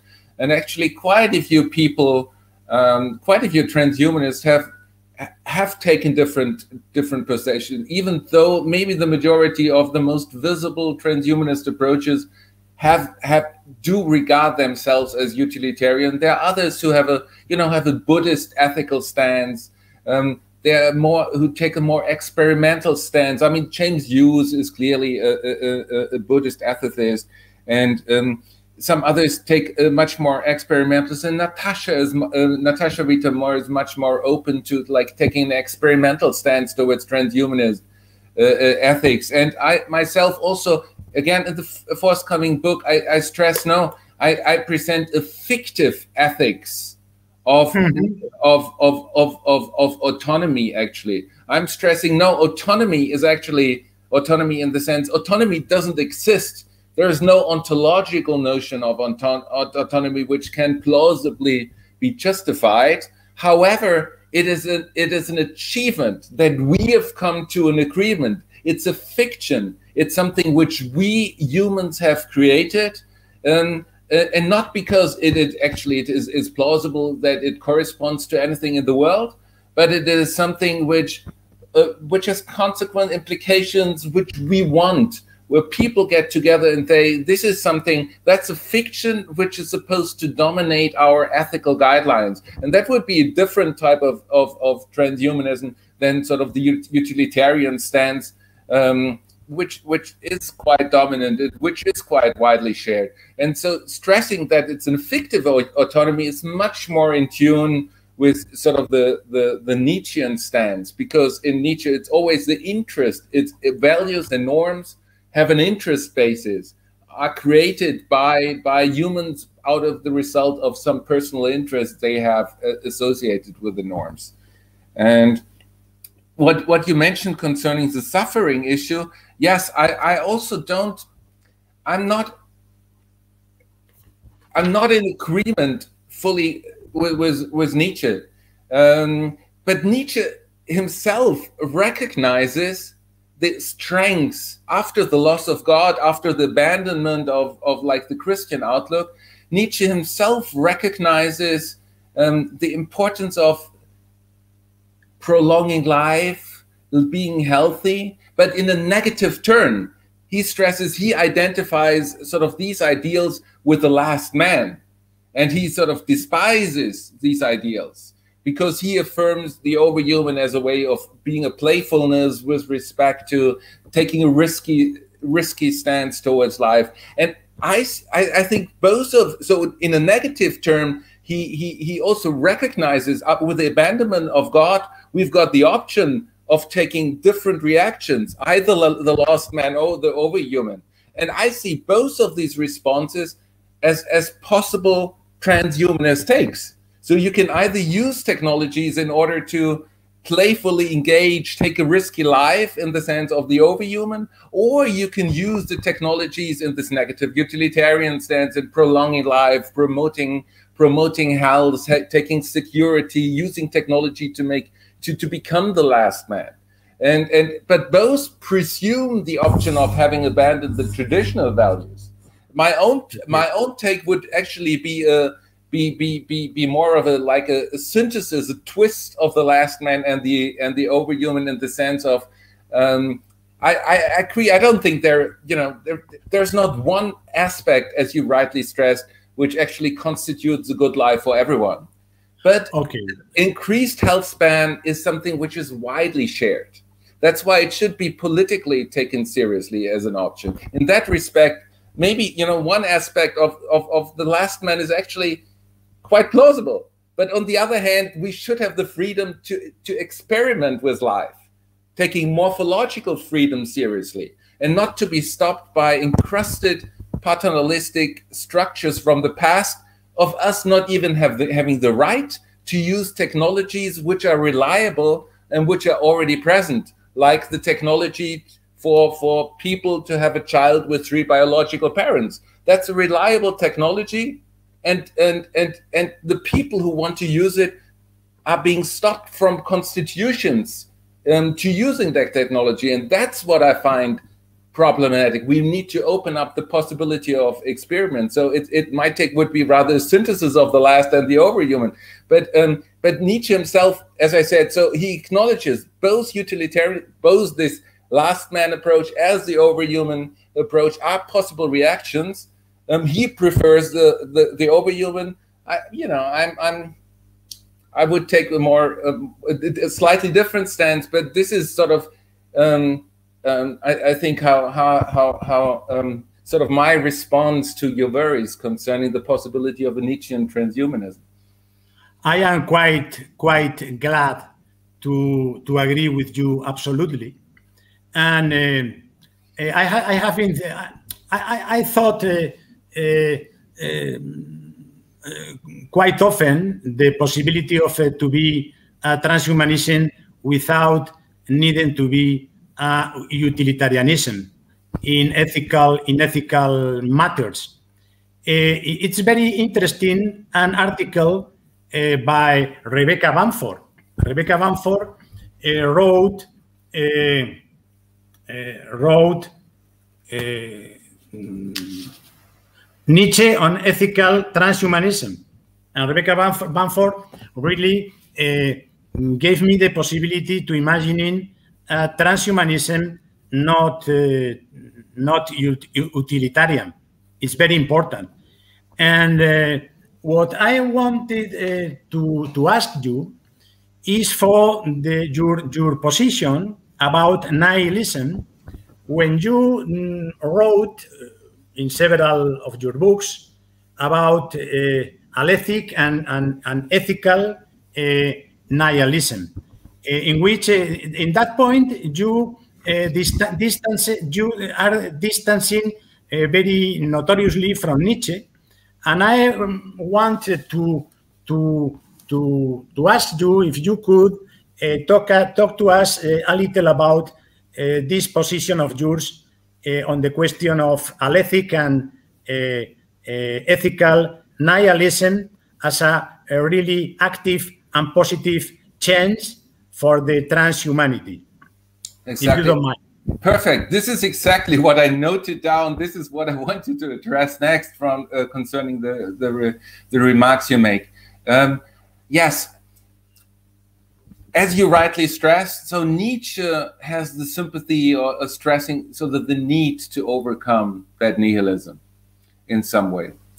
And this has to do with his remarks concerning the ideals he's affirming, what the communal structures which he regards as beneficial for flourishing, which in the Sipo Major passage where he stresses, in the end he seems to have in mind some sort of structure, social structure, where it's the majority of people doing the work in order to provide the basic necessities, so that the stronger ones have the possibility of being creative, being philosophers, and so on.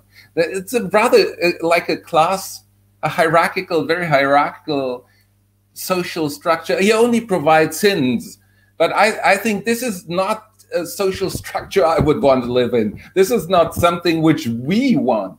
This is not something. And here I see the sort of the tension. This is where I clearly say, no, this is where he goes into the wrong direction. This is not what we want to affirm. And this is so what are we left with? Why don't we want that? Because that has sort of, again, paternalistic implication. That is forcing others to do something which they don't want to do.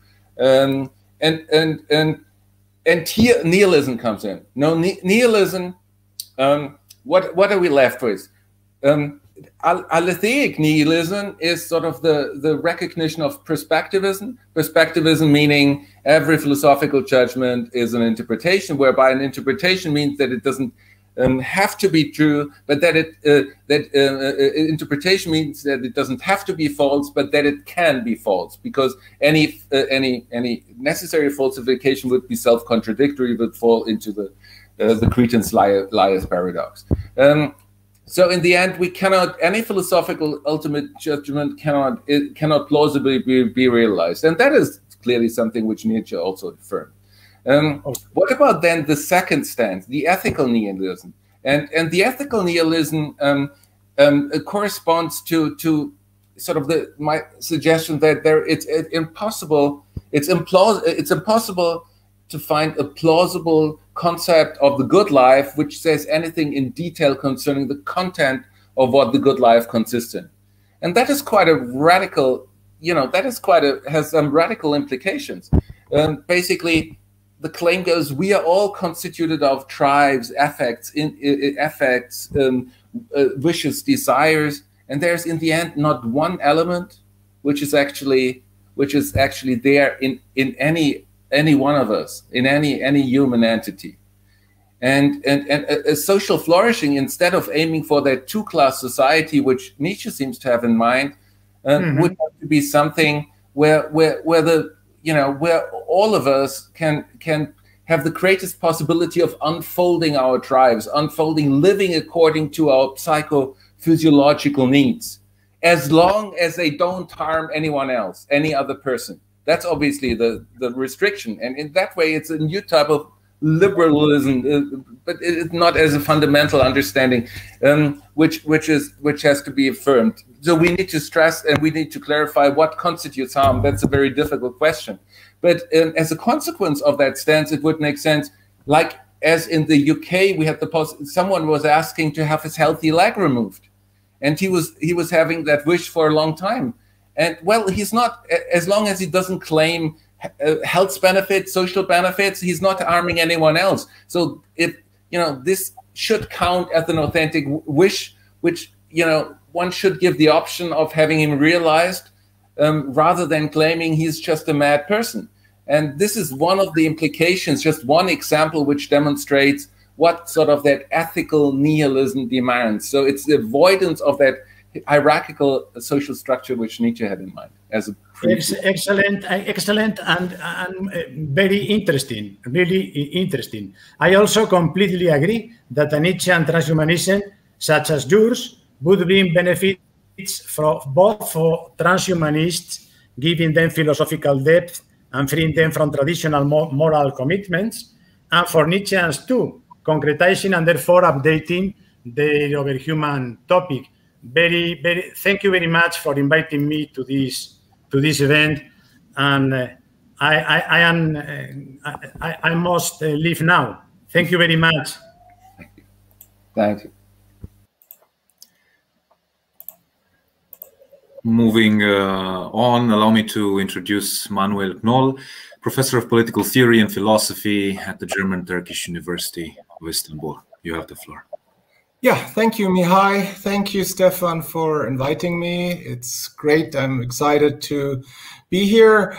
I will also talk about Nietzsche and transhumanism. Let me start with a few remarks to Elise Bohan.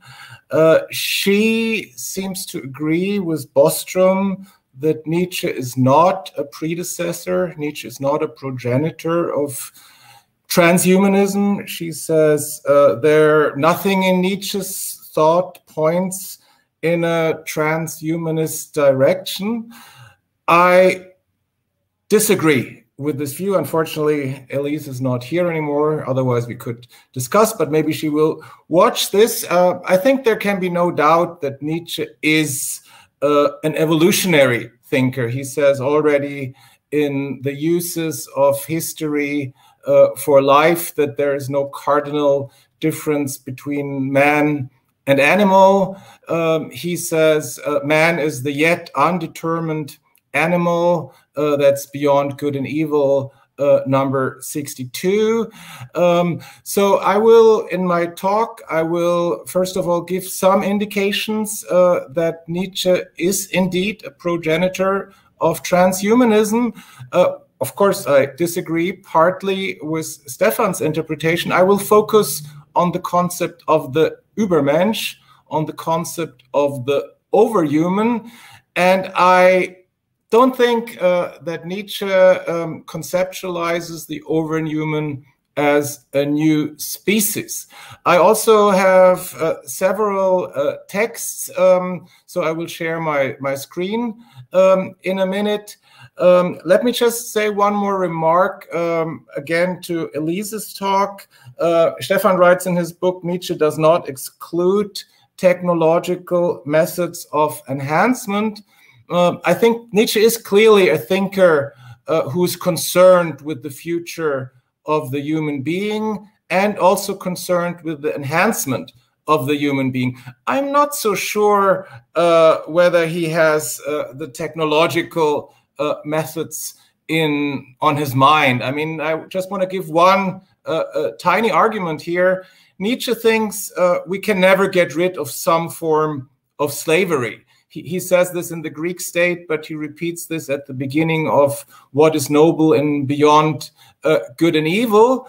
And so he seems to be excluding, slavery, not in the most literal Greek, ancient Roman sense, but he thinks we always need some slaves. I guess he talks about fabric slavery, like workers working in a fabric, in the 19th century. That was pretty tough, like 60 hours a week, and so he thinks we can never get rid of this. And of course, technology is a possibility to get rid of this. Already Aristotle said if we had kind of the robots, Hephaestus, the craftsman god, has devised, masters wouldn't need slaves anymore. He says this in book 1 of his Politics. Okay, that's like a little introduction. Let me share my screen, and I hope that will work. Share screen. I think I have to click on here. Share. Can you see this?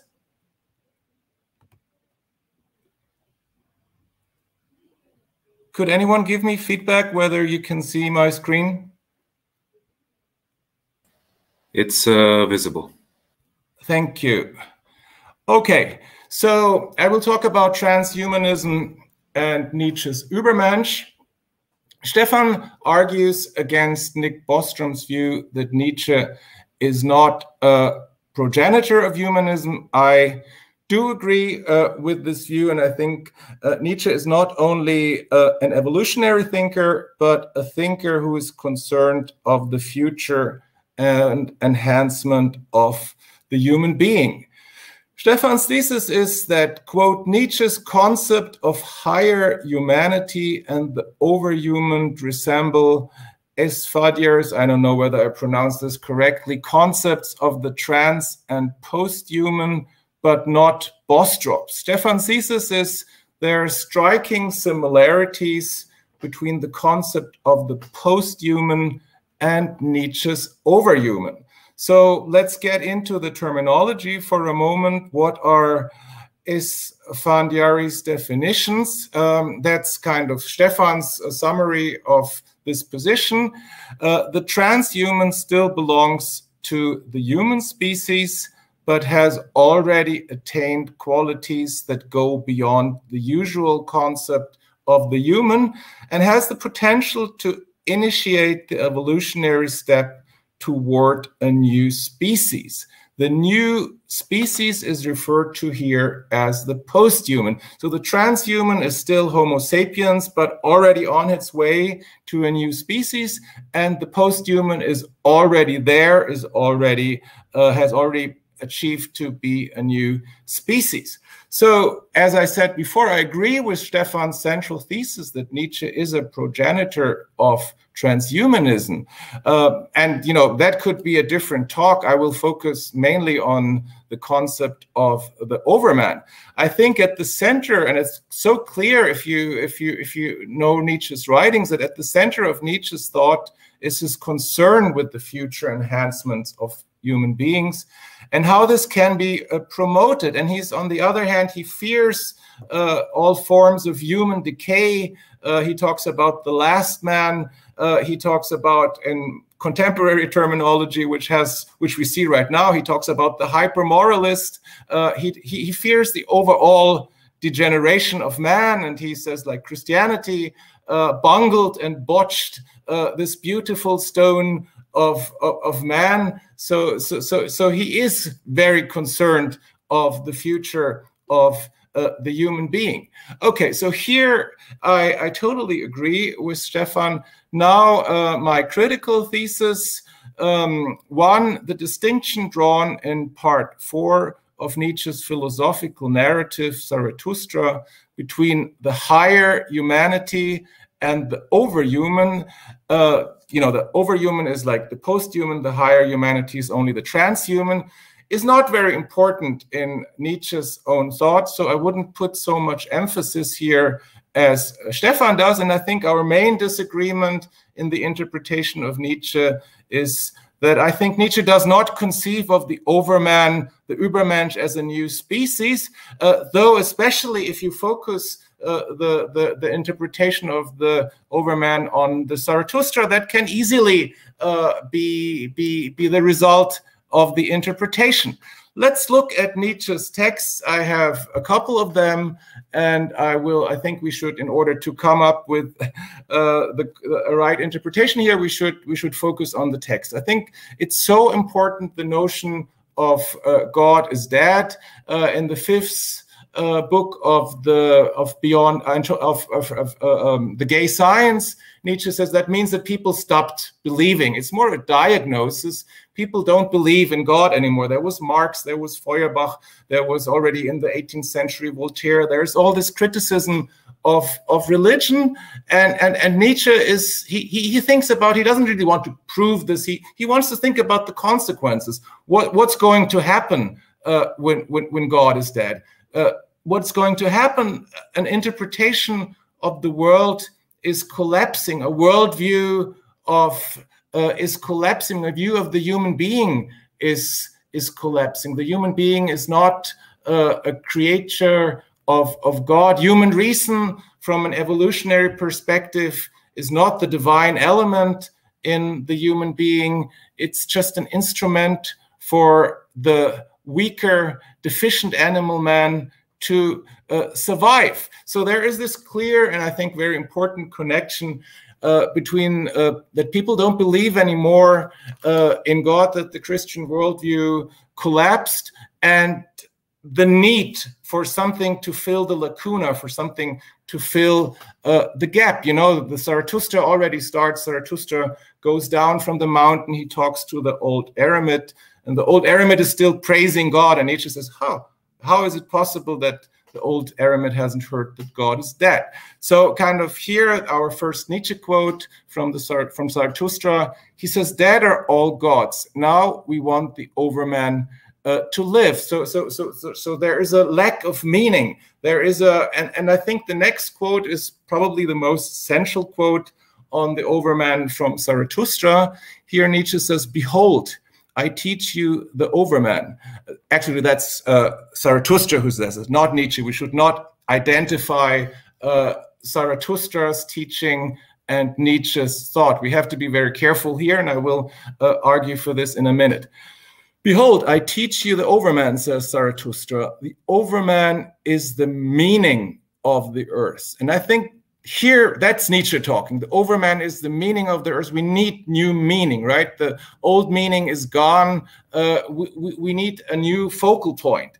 And that's also very interesting. He keeps saying, your will say, and that keeps repeating in most of Nietzsche's statements about the overman. The overman is something that can be willed, that can be intentionally promoted. Let your will say, the overman shall be the meaning of the earth. I beseech you, my brothers, remain faithful to the earth, and do not believe those who speak to you of extraterrestrial hopes. They are mixers of poisons, whether they know it or not. You know, we have to focus on this world. When we die, it's over. That is very clear for Nietzsche. He makes this already clear when the tightrope walker dies. He says for him, they have this last conversation. It's over. So we need a new view of man. Also, one more thing I would like to add here. When God is dead, that also means that not all souls are equal in the eyes of God. This kind of thought of equality, of human equality, of equal human dignity, that thought is gone. So we have to go back, and you know, Nietzsche was a philologist. We have to go back to the ancient Greek perspective that human beings are not only different, but also have different value. That's Nietzsche's view. Okay, now the overman, a new species. You know, the beginning of Zarathustra really seems to point in this direction. Here in the third bullet point, you see the most important quote pointing in this direction. Zarathustra talks to the people on the marketplace, and he says, mankind is a rope between animal and overman, a rope over an abyss. So that seems to be okay. There's the animal, there's the theory of descent, there's evolution, then there's Homo sapiens, and it seems, wow, then there must be a Homo superior, there must be the overman. But I think we have to look at the context of Zarathustra's speech. Zarathustra talks to the people on the marketplace, and they are waiting for a tightrope walker, right? The tightrope walker walks from one place to the other on a rope, and that's the abyss, right? Also, the tightrope walker in the book, he will fall down and he will die.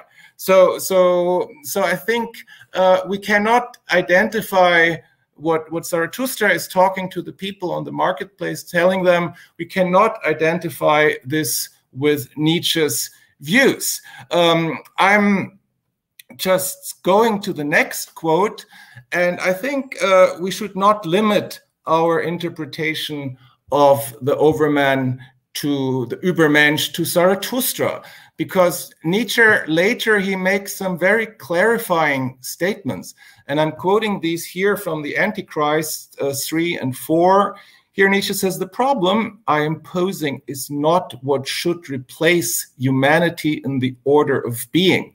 The human is an endpoint, but instead what type of human should be bred, should be willed, as having greater value, as being more deserving of life, as being more certain of a future.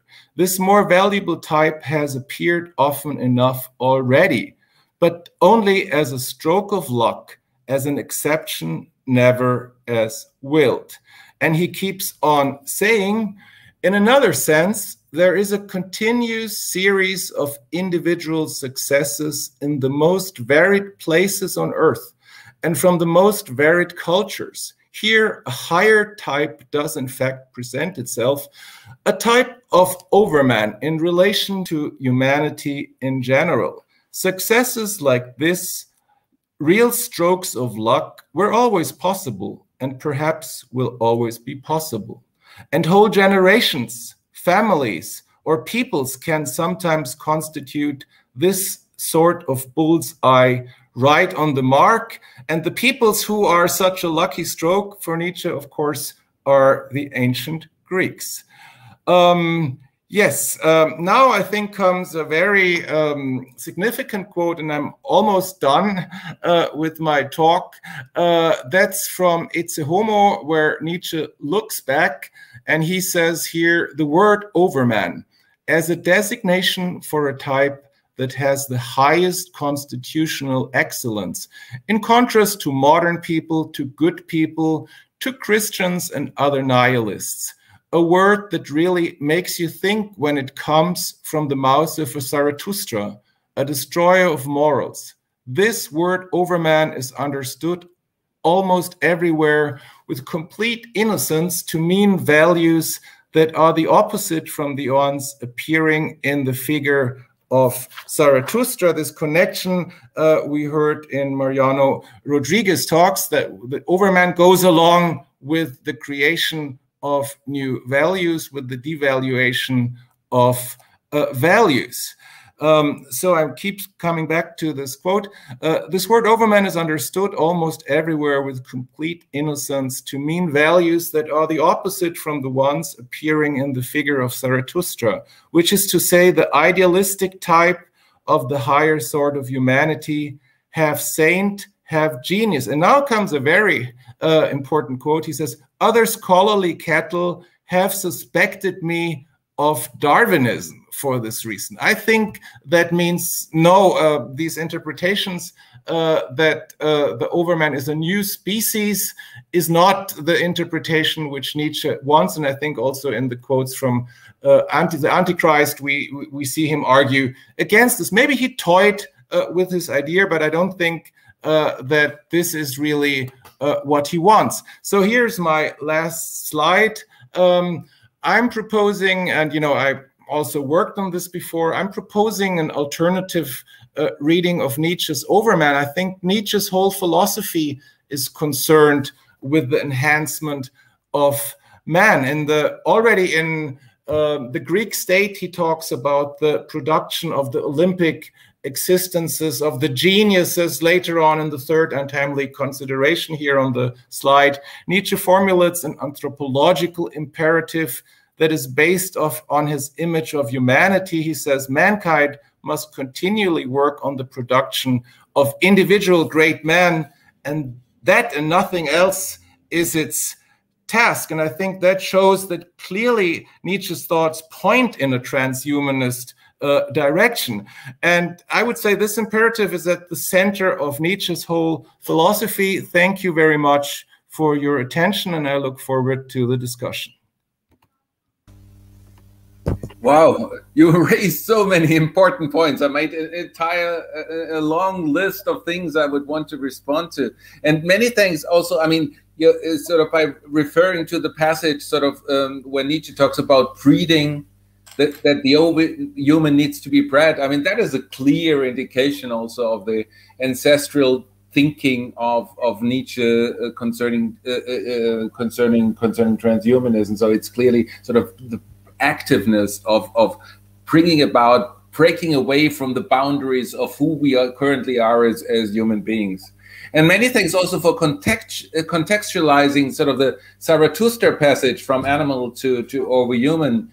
Yeah, you're right. I mean, it's always very important particularly when reading Zarathustra to take the wider context and to be proper hermeneutic and slow readers and take the hermeneutic context into consideration. What I do in order to sort of separate yourself, the understanding from that the overhuman as a member of a new species reading, you also refer to Darwin and sort of to Nietzsche's comments where he clearly distances himself from Darwin, that he's always been misunderstood as a Darwinist. But I have a different understanding actually of that passage because he in different passages explained what he understands, what he identifies as Darwinism. And Darwinism is sort of the struggles for survival. But he clearly separates himself from it's not just survival we need. We need to survive. We don't want to survive just for the sake of survival. We want to survive in order to become powerful. So when he distances himself from Darwin, it is not the evolutionary aspect and the overcoming of humanity from which he wants to distance himself, but it's the fundamental drive which you find in humans and in other beings as well. So we don't want to what he wants to separate himself from. It's not, we don't just want to survive, but we want to become powerful. But powerful is always based upon an interpretation of what counts as powerful. So you're right. I mean, clearly in the literature, Nietzsche's relation to Darwin is quite disputed. Like Werner Stegmaier says yes, Andreas Urs Sommer says no. But yeah, I think that's the point you're saying. Darwin is all about survival. It's about self-preservation. But for Nietzsche, it's about enhancement. It's about getting more powerful. And I think here that's another argument that Nietzsche is a progenitor of transhumanism. Exactly. That makes him even more transhumanist than sort of if he was merely a Darwinist in the survival aspect, no? And there's another aspect actually you mentioned at the beginning, which I think I've been extremely fascinated from sort of when he talks that every community needs some kind of, is a slave caste, needs some kind of slavery. And I think that might be taken into consideration when we talk about digitalization or robot automation nowadays. The robot is a slave. That's the literal translation of what a robot stands for. So by robots coming about, by digitalization, by automation being promoted, we basically have to work less. And that's what you can see in the past. That's what, just look back in the past 150 years. You know, beginning of the 19th century, what did we realize as part of the industrialization as a development when all the technology, you know, many of the significant technologies have been developed and automation took away, removed humans from a lot of terrible tasks they had to undergo through. Then at the beginning of the 19th century, we had 90% globally were at the edge of starvation, and 80% in England were at the edge of starvation. Now it is only 10% of the world's population which can be associated with absolute poverty, sort of on an absolute basis, not on a relative poverty. And that's what our World in Data from University of Oxford clearly says. So, and what did we have at the beginning of the 19th century? Then we had people didn't have any spare time, vacation, 30 days off, what is like the standard procedure nowadays. People go on vacation. We need to realize, basically all of us, we are noblemen, sort of in the developed countries at least, in many other parts of the world as well. So because technology, because of automation, being what used to be done by the slaves. So it is also, this leads to reconceptualization of ourselves as human beings, you know, in developed countries, in the ones who've, and not only these, because even in lesser developed countries, people have significantly increased their lifespan. So using technology further, promoting automation and digitalization is sort of externalizing what used to be done by the slaves is now being done by automatic work. And so in that way, Nietzsche had a very good perception, I think. I don't know what you think about that reading and whether you agree with this suggestion. I would be curious to hear.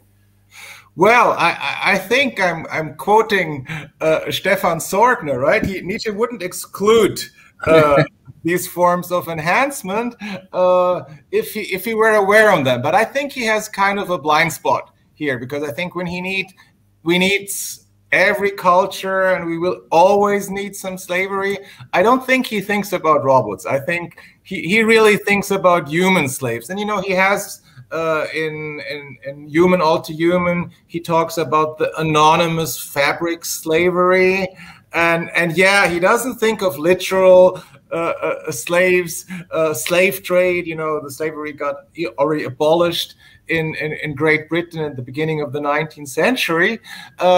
So yeah, I mean, maybe there are some quotes in Nietzsche's. There are some passages where he talks about this, but I'm afraid he has a bit of a blind spot. And I agree with you; it's a great chance to improve people's lives, apart from all the dangers and risks. We heard about this, and I think we should never forget about those.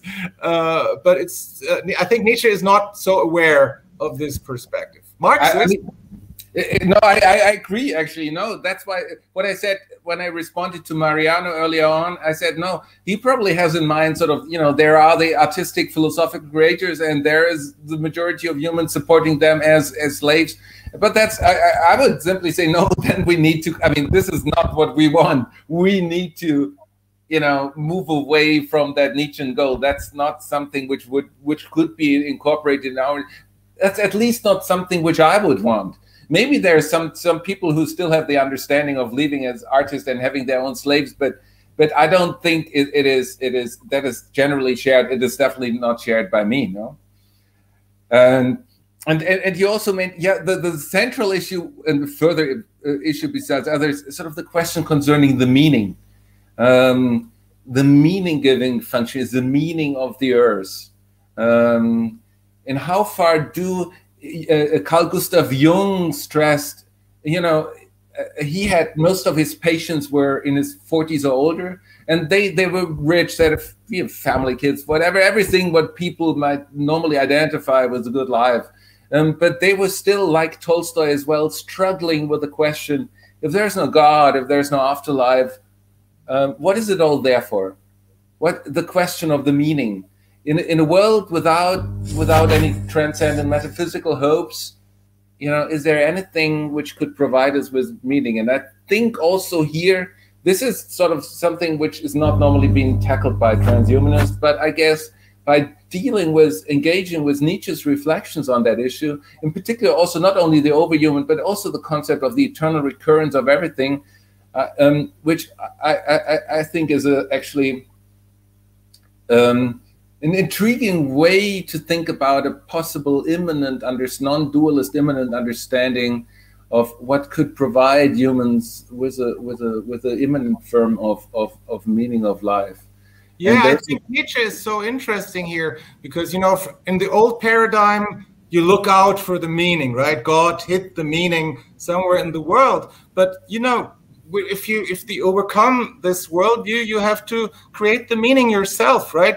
It's this immense freedom to create the meaning, to create new values, and that's the positive perspective. You know, Nietzsche, I think, is also, you know, Zarathustra is also the teacher of the eternal recurrence. Affirm life enough, see these possibilities, see these opportunities, and create a beautiful meaning, but this worldly meaning, not an otherworldly meaning. Exactly. I think our time is up, Stefan.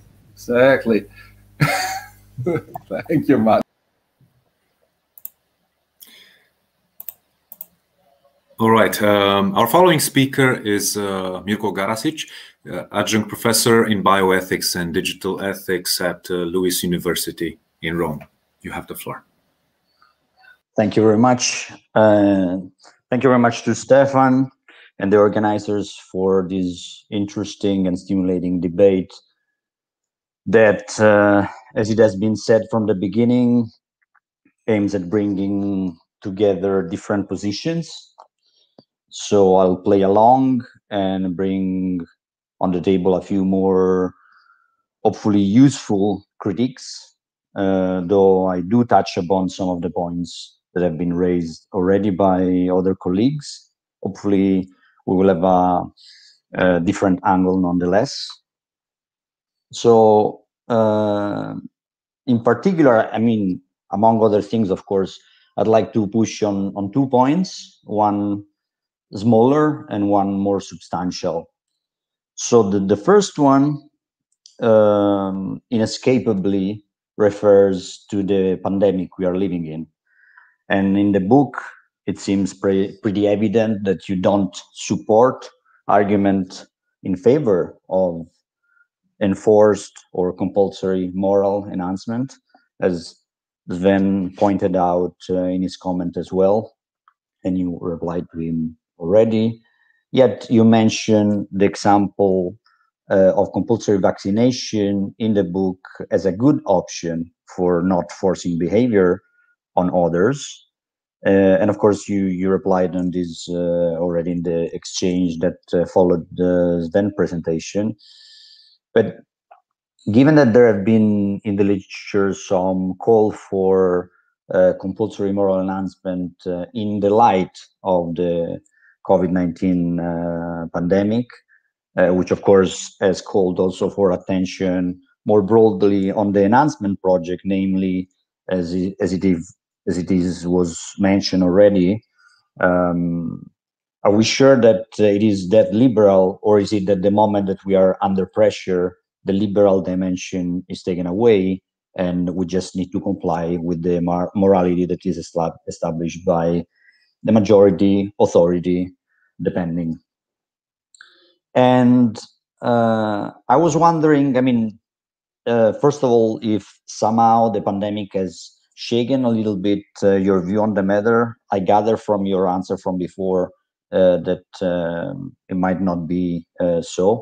And yet I felt like asking you more directly, even if that is the case, because I had it on the notes. So,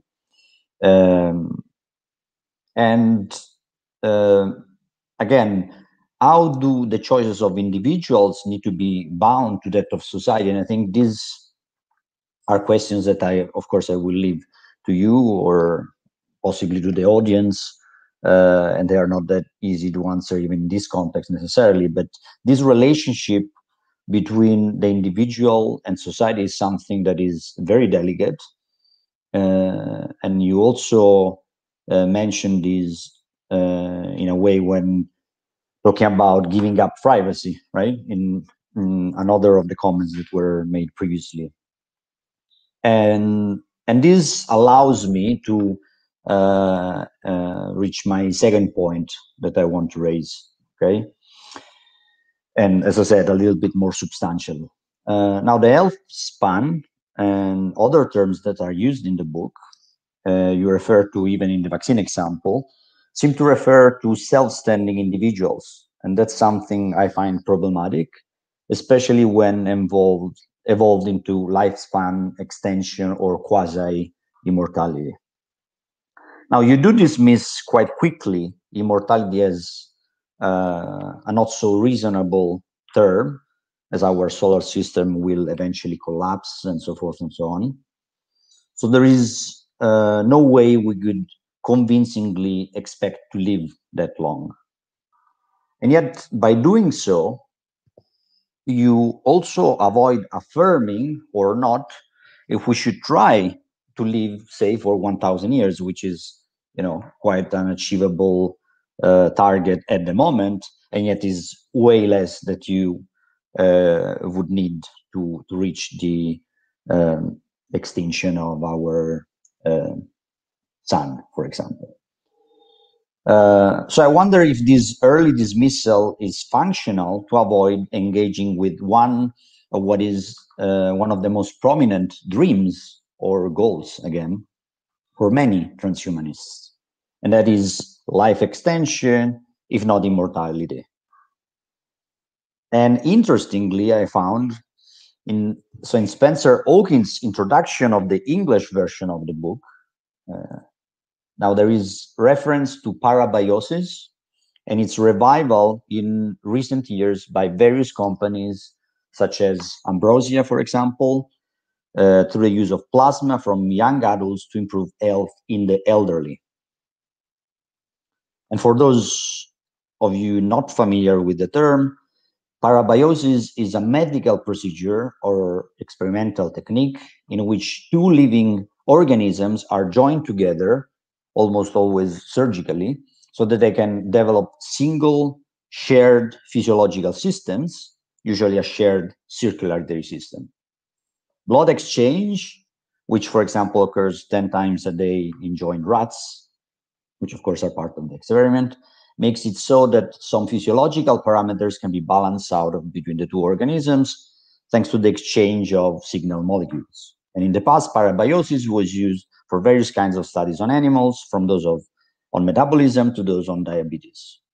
And recent studies on parabiosis conducted with more reliable protocols by combining young mice with older ones indicate that after a certain time, the latter show more stem cells and more neurons, more active synapses, more genes evolved in memory process, and finally, fewer inflammatory processes, which are believed to be among the causes of aging. It has been shown that there is no significant extrasanguineous exchange of cells from one organism to another in parabiosis. And for this reason, the cause of the observed phenomena, to the benefit of the old and the detriment of the young, is believed to be the plasma. So the liquid part of blood that contains only proteins and hormones, which unfortunately, again, we have heard of quite a lot in the last year, especially in the beginning of the pandemic, as a potential way out to contrast COVID-19, as we know. So, for example, it has been hypothesized that what is missing in older blood is oxytocin, and this led to experimentation with repeated transfusions of young plasma into older specimens, avoiding the complex and invasive technique of parabiosis. Okay, and as I said, and as it was mentioned also in the introduction of the book, again, there are some private companies that are picking up on that, with also some scandals related to it, let alone some ethical debate. So, of course, there are many issues that are raised by the possible implementation of such a technique, assuming it works, and life extension more broadly. Okay, it's not that far away that we had this claim that a net transplant was something about to occur, which is another version of the life extension or quasi-immortality debate. So from intergenerational to distributed justice, from exploitation to global south and global north tensions, and I've tried to address some of these issues in my writings, they all have at their center the tension between the single and the community in one way or another. And the one aspect I would like to push you on is the relationship between these two entities when considering life extension and nature. Now, in the very last page of your book, you write, and I believe not incidentally, the preceding reflections do not represent a radical critique of the technological development of the digital world, and this process is also partly responsible for the fact that the average lifespan in Europe, North America, and Australia has exceeded 80 years, whereas in Nigeria, one of the world's poorest countries, it is about 50 years.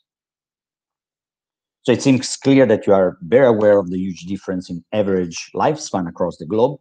What I'm less clear about is what you propose to counter this disparity, if at all?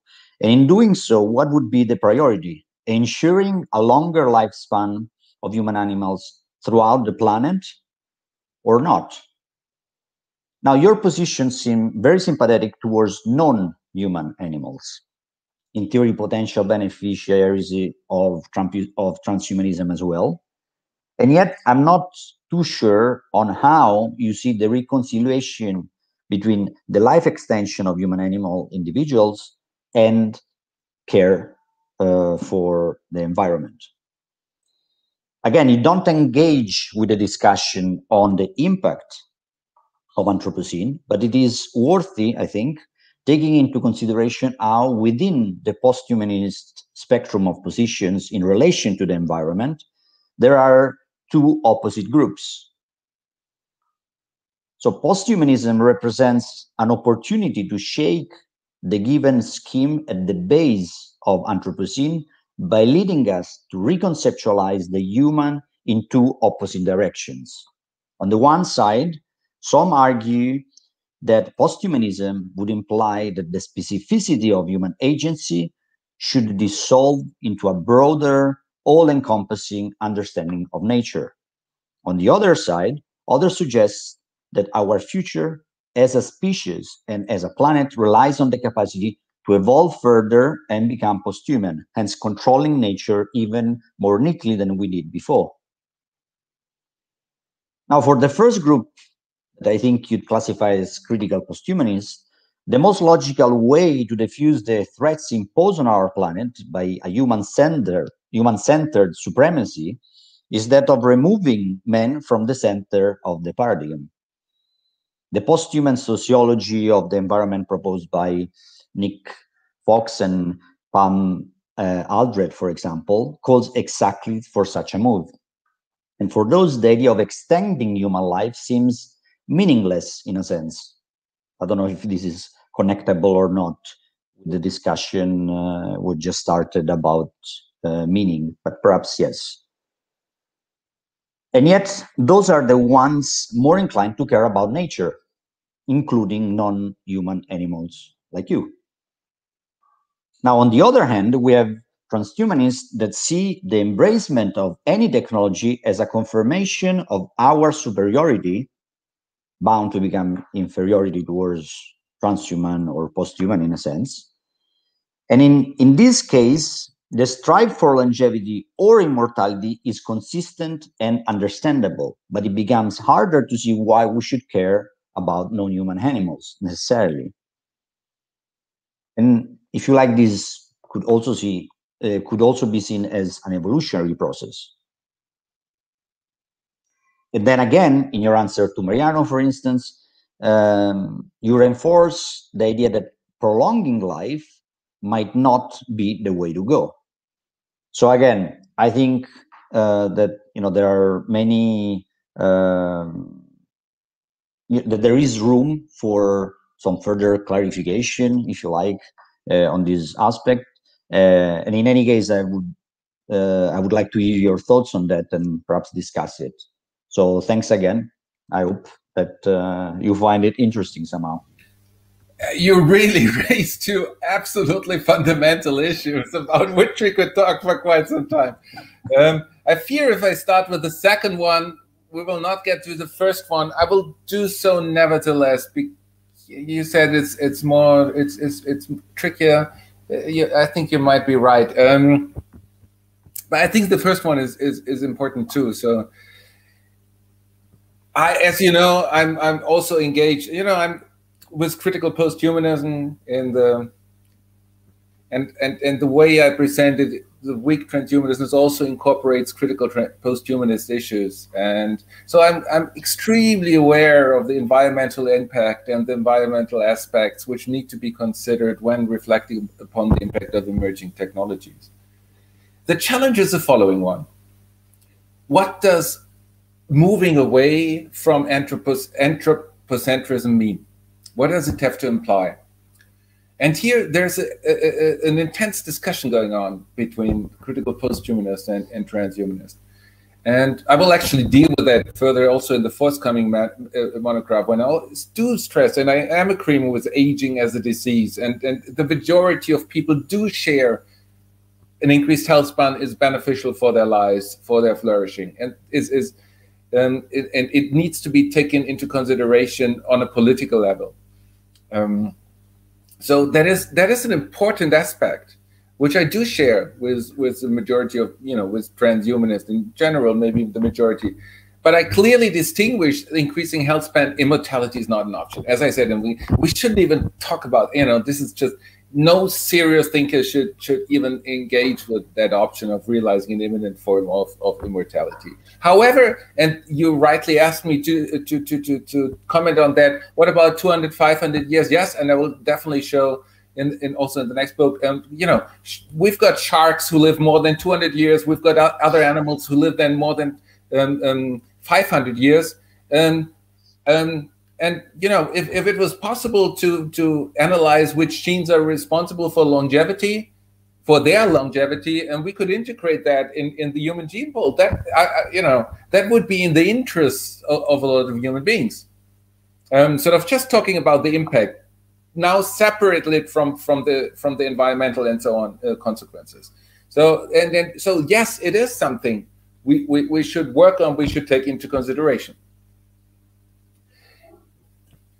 What about, because it promotes human flourishing, the flourishing of persons in general.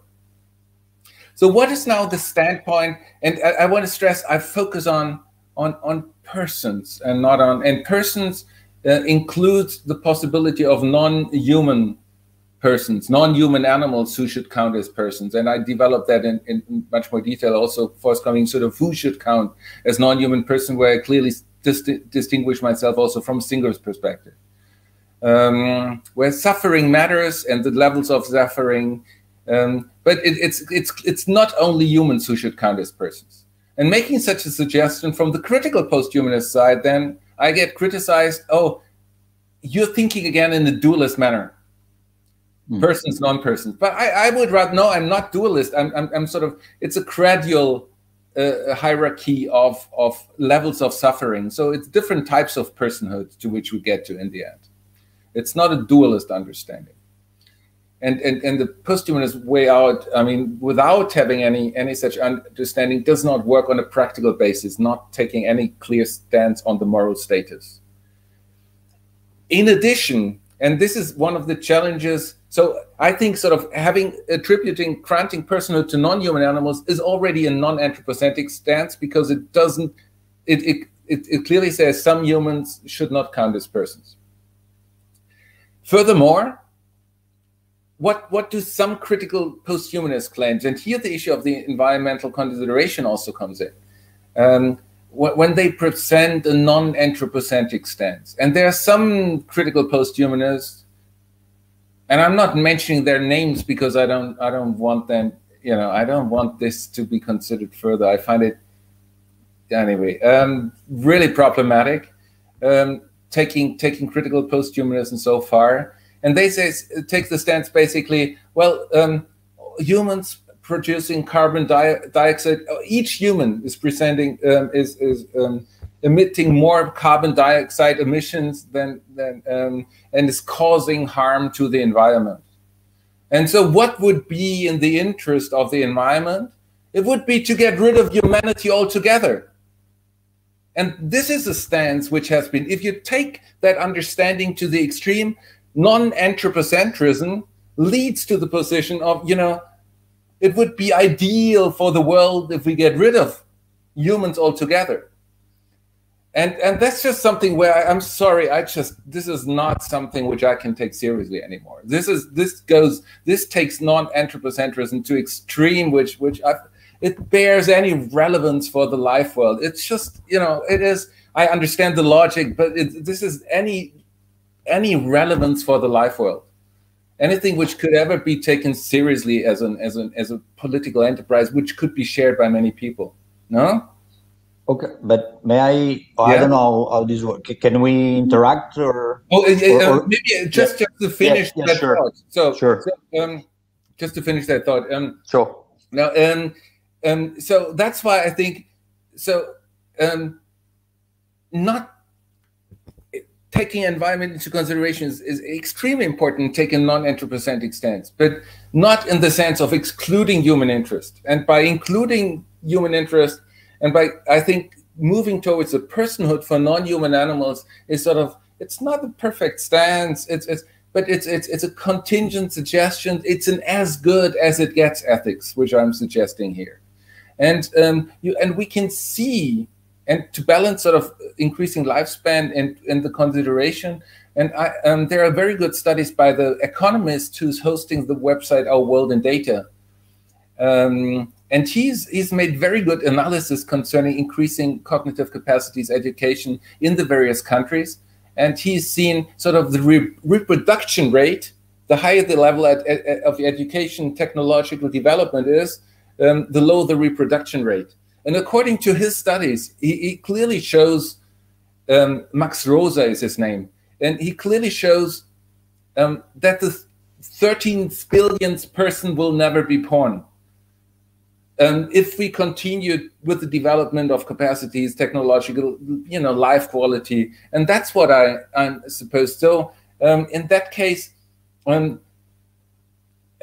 like an overpopulation doesn't have to be the issue, and together with environmental consideration, we need to take the environmental consideration strongly into consideration, but that we can do by simply moving away towards the new concept of personhood and not going over the top by making the claim we should get rid of humanity altogether. But that's really sort of my short response. Lots of more could be said. Yes. No, I'm intrigued because, as I said, I found, that quote that I took, to me, it must have a meaning, obviously. I mean, it's the last page.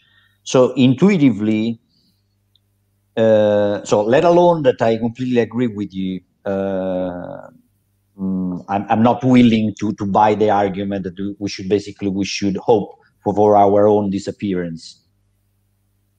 But wanting it or not, I think we will need to put, or maybe actually we've already done, perhaps not in humane ways, but we put some caps on our reproduction. Overpopulation is an issue. As you say, it might be the case that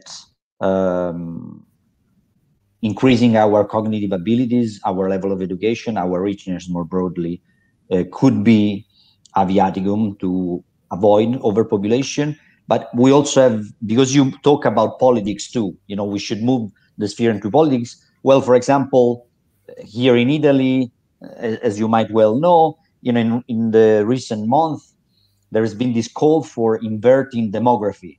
So, there is this call, let's arm ourselves and let's produce kids. Okay. And I say this as a non-father.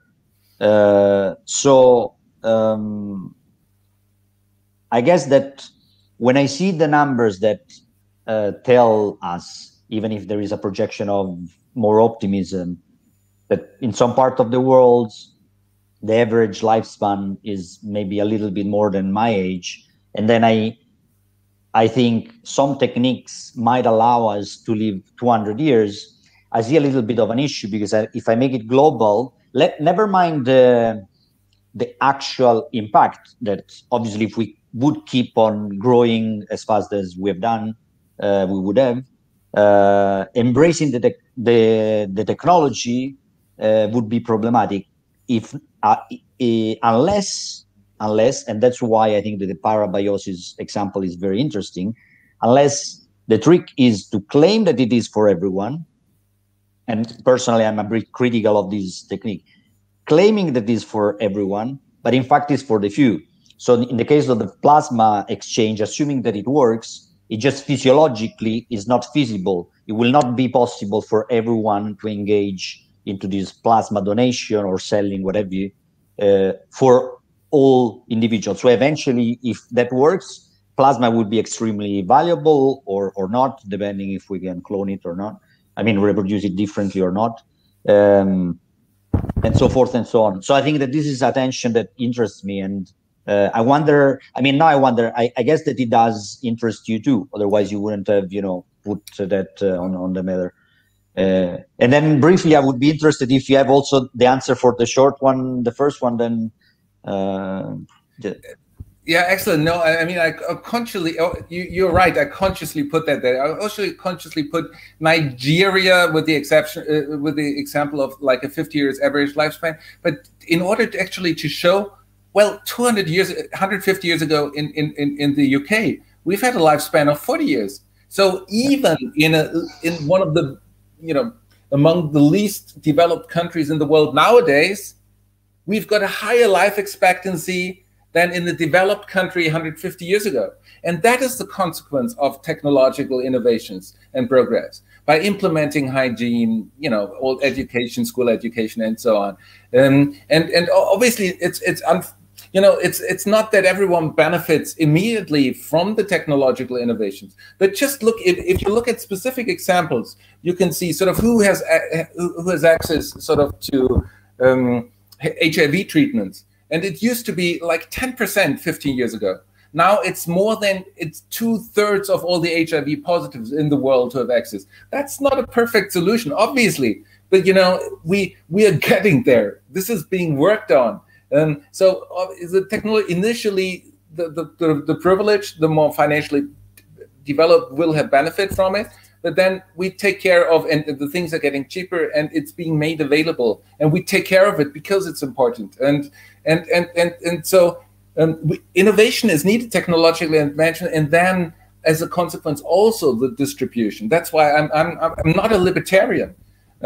We need to, social justice is just a fundamental issue which needs to be taken into consideration, and that directly leads me actually to the first question which you raised concerning I don't aim for, and also the question obligation concerning vaccinations and so on.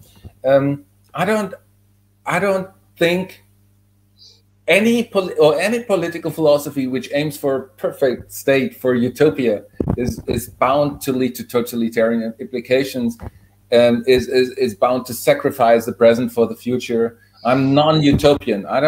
We've had too many, in sort of the German history alone, we've had too many problematic, not only problematic, terrible implications of what totalitarian orientations have led to. So this is something which we need to fight for. We need to take individual rights and negative freedom into consideration. This plurality of flourishing is an enormously important achievement, and the need to fight against paternalistic and totalitarian structures.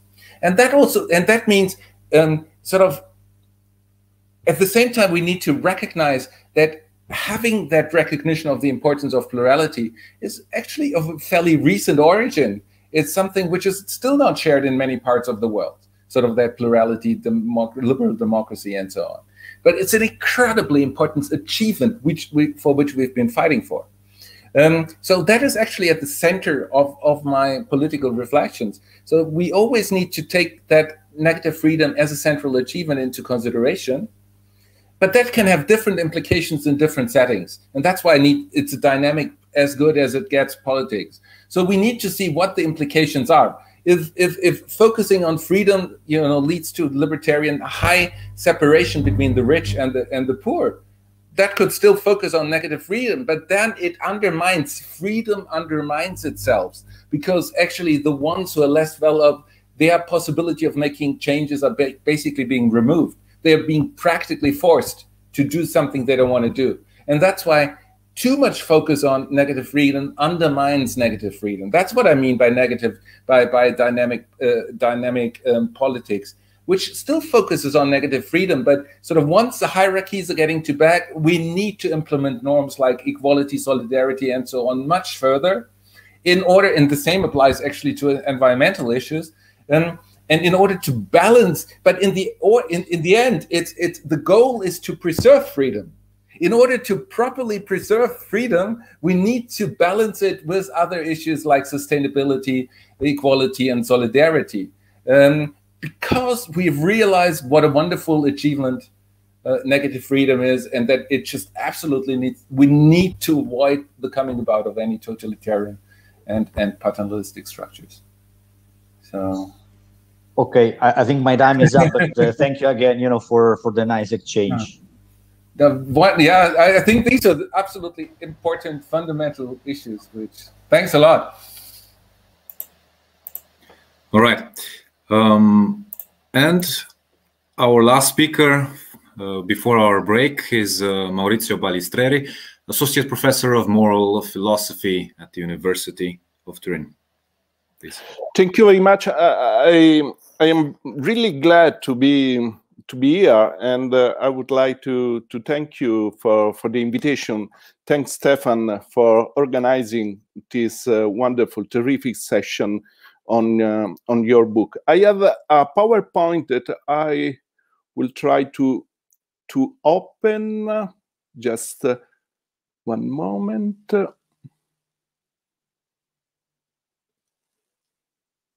Can you see me? Can you see the PowerPoint? It's not visible. You can just click on share screen at the bottom of the screen, center bottom of the screen. Just share your screen and share screen. Share screen. Yes. Now? No. You have to click share screen, then just select. Yes, I do it. Share screen. Screen sharing. Because StreamYard has to show it, and I can't see it. Yes, entire screen. Yeah, Maurizio, share screen, and then you need to select which part of what you want to share. Is it the entire screen, or is it the document, or is it? You can also select several columns as part of the selection, and then once you've clicked that, it should be shared. I try just okay. Otherwise I can maybe here. No, it doesn't work. So you go to the share screen, then you go to the share screen. Yes, entire screen, Windows, Chrome tab.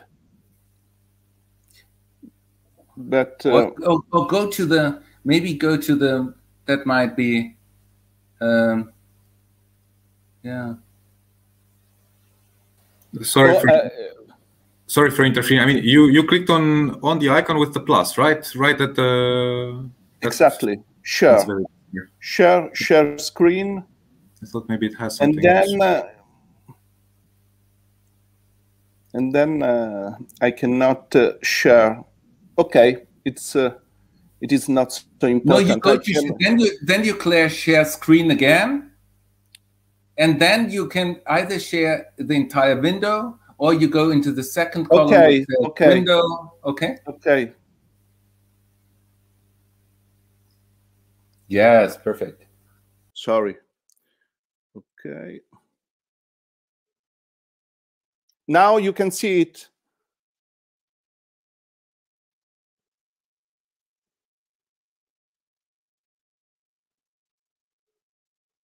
Can you see the PowerPoint? Yes, it works. Now it works. Okay, perfect, perfect. So, thank you very much. This is the starting point of my presentation. What is transhumanism? And I am going to talk about transhumanism and about the differences between transhumanism and posthumanism in Stefan Sorgner's book. And so my goal is following Stefan's book to understand what transhumanism is. One key premise of transhumanism, Stefan says, is the desirability of becoming posthuman. The majority of transhumanists purport a mutual, materialistic, naturalistic, relational, or immanent understanding of the world. That is, from transhumanist point of view, the theory of evolution plays a central role in the understanding of humanity. transhumanists take evolution seriously.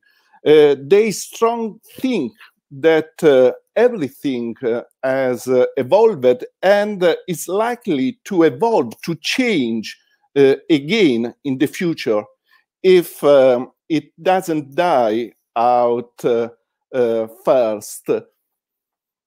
And transhumanism embraces the use of technologies. This is the relationship with technology. Technologies can help us to increase the likelihood that posthuman may emerge. And according to transhumanism, we should strive towards this goal, the overcoming of man. And the new technologies can help us to reach this important goal. And then there are among the transhumanists some open questions. Is a posthuman still human? And as we have said, Nick Bostrom would say that a posthuman is still human, but other transhumanists have a different idea. They think that posthumans are a new species. And another option is that posthuman is not longer a biological entity, but exists in a digital cyberspace. And then there is another question, important question, in the discussion among transhumanists: which technologies will produce a posthuman? And we have different technologies able to enhance human beings, as we can read in the Stefan Sorgner's book, medicine, drugs, and prosthesis, genome editing. And so it is an open question which technologies are most promising for increasing the likelihood of posthuman emergence. And then there is the last question: which characteristics, features are decisive for this project of producing the posthuman? And it is also an open question: which characteristics are decisive for an entity to be called posthuman?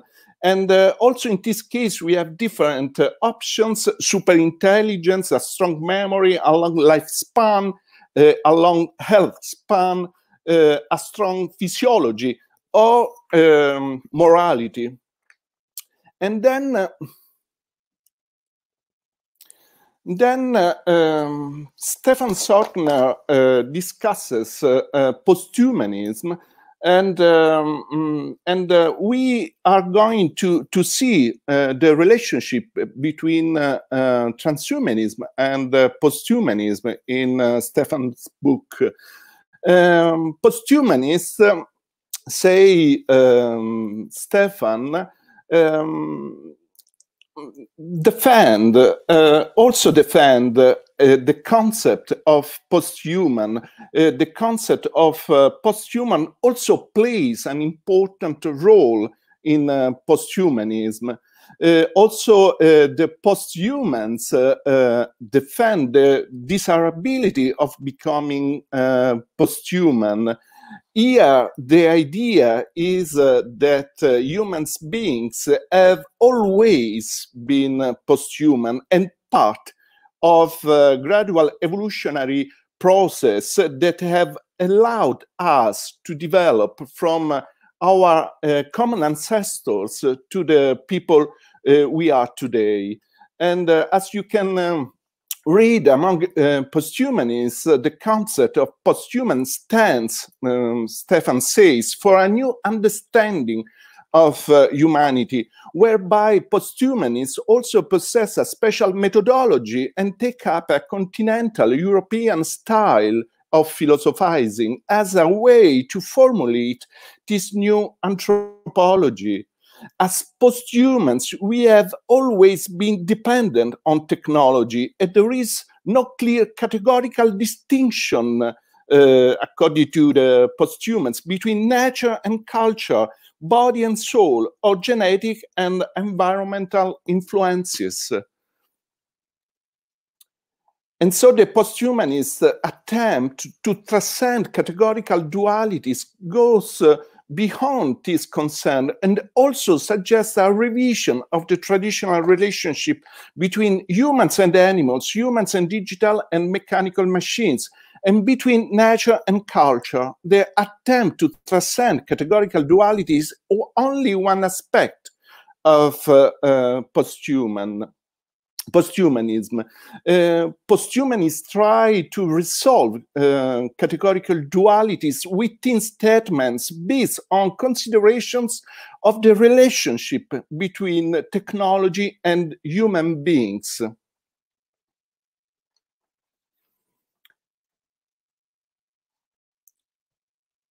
Human beings have always been posthuman. We cannot understand human without the relationship with technology and other living entities. And then there is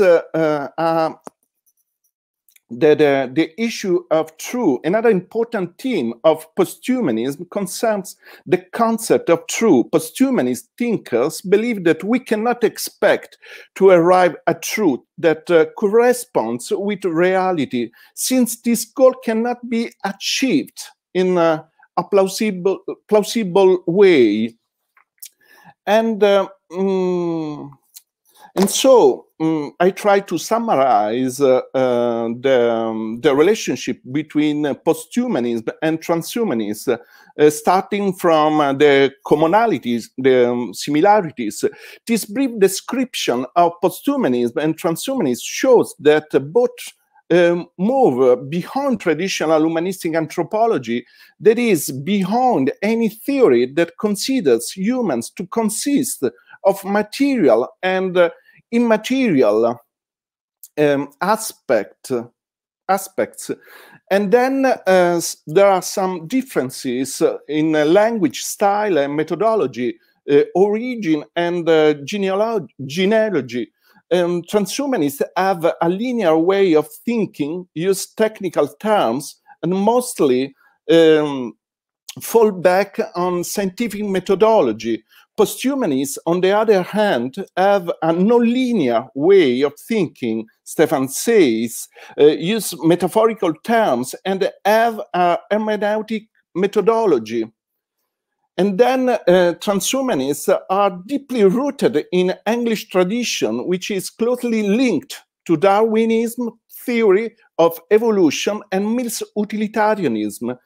On the contrary, posthumanists are part of the continental philosophical tradition and closely connected with literary theory and cultural studies.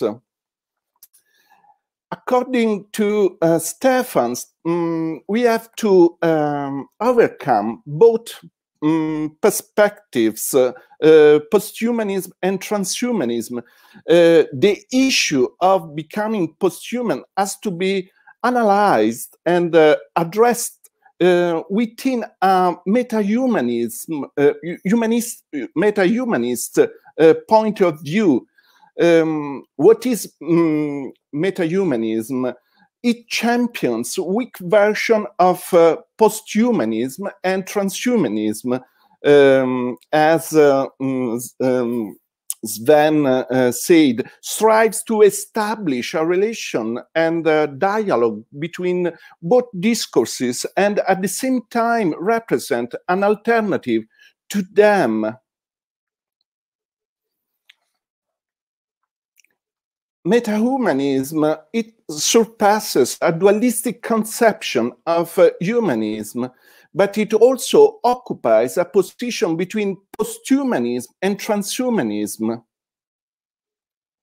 So metahumanism is not reducible to the previous perspective. It's neither transhumanism nor posthumanism. Metahumanist thinking lies beyond a dualistic understanding of humanism, just as it lies between posthumanism and transhumanism.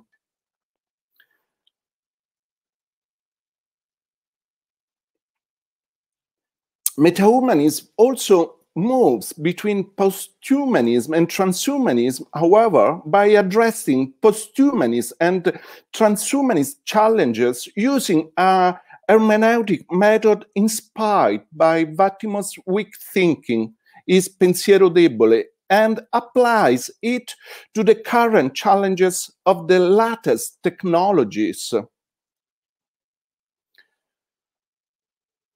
I have at this point, I have some questions. I try to summarize my point of view on Stefan's book in some questions. Is metahumanism a form of posthumanism? Is metahumanism only posthumanism applied to bioethics and to questions concerning the ethics of new reproductive technology, genome editing, and other important issues discussed in the bioethics field? Which is your position, Stefan?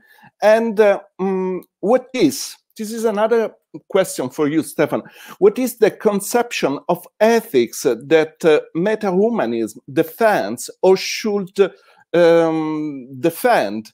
What do you mean by a non-formal conception of ethics? Because you say that in contrast to the dominant transhumanist concept of perfection, metahumanism represents the radical plurality of good, which implies that a non-formal conception of good must always be implausible. So what do you mean by a non-formal conception of ethics? And do you think that transhumanists who come from a utilitarian tradition could accept this conception of ethics?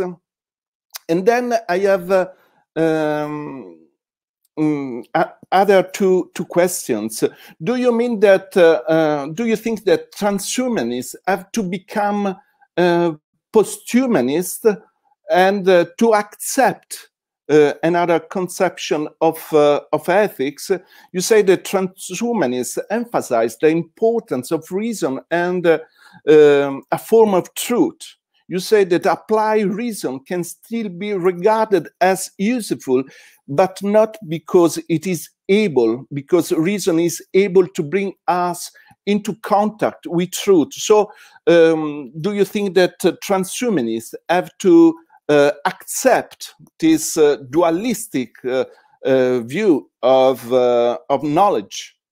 And the last question is about reason.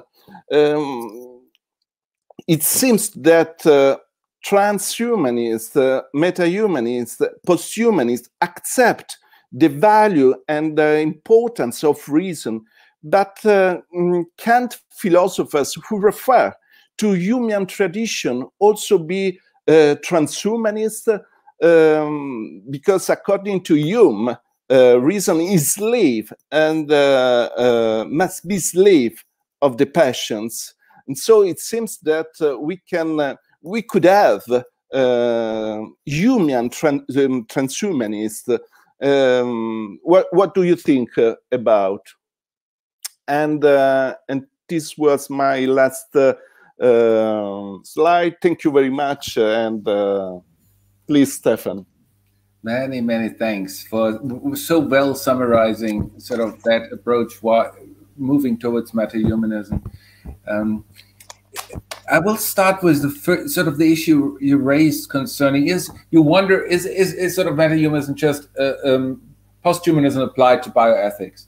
And I clearly need to say this is not the case, because because posthumanism, as I mentioned earlier, well, posthumanism usually affirm a relational ethics. And in recent ethical, in various debates, actually, many raise relational ethical approaches, moving away from sort of moral status questions, personhood dignity questions, and so on. And so it seems to me, I'm sharing the relationalism of critical posthumanism with respect to ontological issues. When it comes to ethics, I definitely disagree. I don't think a relational ethics is a good solution, because any relational ethics has to imply paternalistic structures. And I can explain this to you with maybe it comes out most clearly by reference to a specific example. So we've got relational ethical accounts are very often part of traditional religious accounts, like Confucianist and Chinese philosophical accounts. And actually, it was also integrated into the Chinese social credit system. There was a case recently where there was a young boy who he passed the university entrance exams. So he should have been allowed to study at university. But he was not allowed to do so because his father, for other issues, didn't pay back a debt he had made earlier. So the low social credit rating of his father had an effect on the recognition, on the standing, on the rights, on what is the young boy allowed to do. And that's a good example of any kind of relational account. You don't value for what you have done. You don't count for what you have done. Your relevance is part of the relationships you have with the others. You are the son of, you're the uncle of, you're the mother, you're the father of someone. So the relevance, your consideration is always is based upon the relationships you have. And so here in the case, the young boy was not allowed to study, even though he had passed all the exams, just because his dad didn't pay back the debts. And this reveals the implications and the challenges associated to any relational ethical approach. With basically, one is not being judged by who one is as a person. And that's why I think these paternalistic implications are not something which we want. We want to be judged on what we have done, not what our ancestors have done, what our parents have done, and so on. We want to be judged on what we have done. You know, sisters might be mass murderer, but you're not. You don't want to be judged on that basis. That's why I think any attempt of realizing a relational ethical approach, as it's been suggested in critical posthumanism, is actually highly dangerous. And it leads to paternalistic structures, which we really want to avoid. That's why I'm not a critical posthumanist when it comes to ethical questions. When it comes to ontological issues, it's an anthropological one. I'm in agreement. I share this understanding. But with ethical questions, I'm not. It is. I'm arguing in favor of a non-anthropocentric account, but that doesn't lead you to a relational account. That leads you to a personhood for non-human animals. And that's as good as it gets. It's not a perfect solution, but that's what we all, I guess, ought to aim for. Not something which works in all different circumstances. We always need to adapt and be flexible. That's what comes with it by moving away from any kind of Platonic understanding, which knows the real answer to all the questions. May I interact, yes, Stefan? Because we could say there are different ways of being in relation. And so we could say ethics are to do with the capacity of choosing a way that we consider right. And so if the answer is the relation, I could have different form of relations, and I have to choose one form of relation that I think is better than other form of relations. I'm not quite sure. Could you say a bit more about that? I'm not quite sure whether I mean, I can be in relation with other people in different ways, and so I have to consider the right way of being in a relation, and I could say this is the ethics field. I mean, I recognize that there are other people, and I try to have a good connection with them, the right connection. But it is a big question, I understand. But yeah, of course, I mean, it doesn't make a difference in which type of relationship you are, but concerning the recognition, the respect you deserve, the duties you have, the obligations, and how you want to be treated, shouldn't that still depend rather on you as an entity? Even though there is no you, there is nothing unchanging human nature. It's dissolved. That's clearly human nature is gone.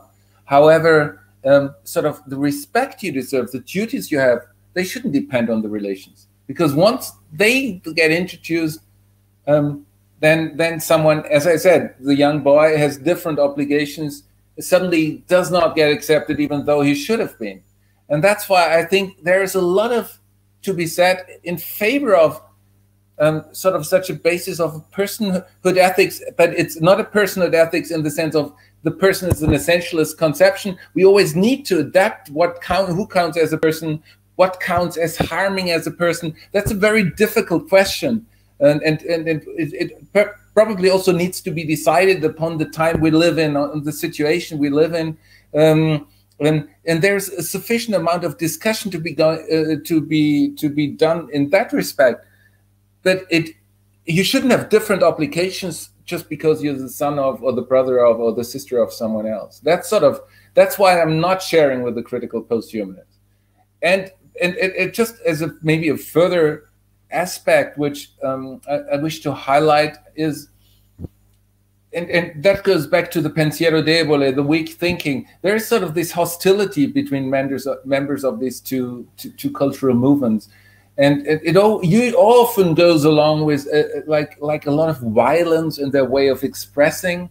Like basically, saying to members of the other group, that you're the evil one we need to fight against. And regularly, I mean, I've organized events on meeting critical post and transhumanists for more than 10 years. And you regularly see that, even though both claim to move away towards a non-dualist account. But there is such a lot of violence associated with the way here one presumes of one's own superiority, which is not justified by the philosophical stance one originally has concerning the rejection, the doubt concerning any foundationalist absolute answers.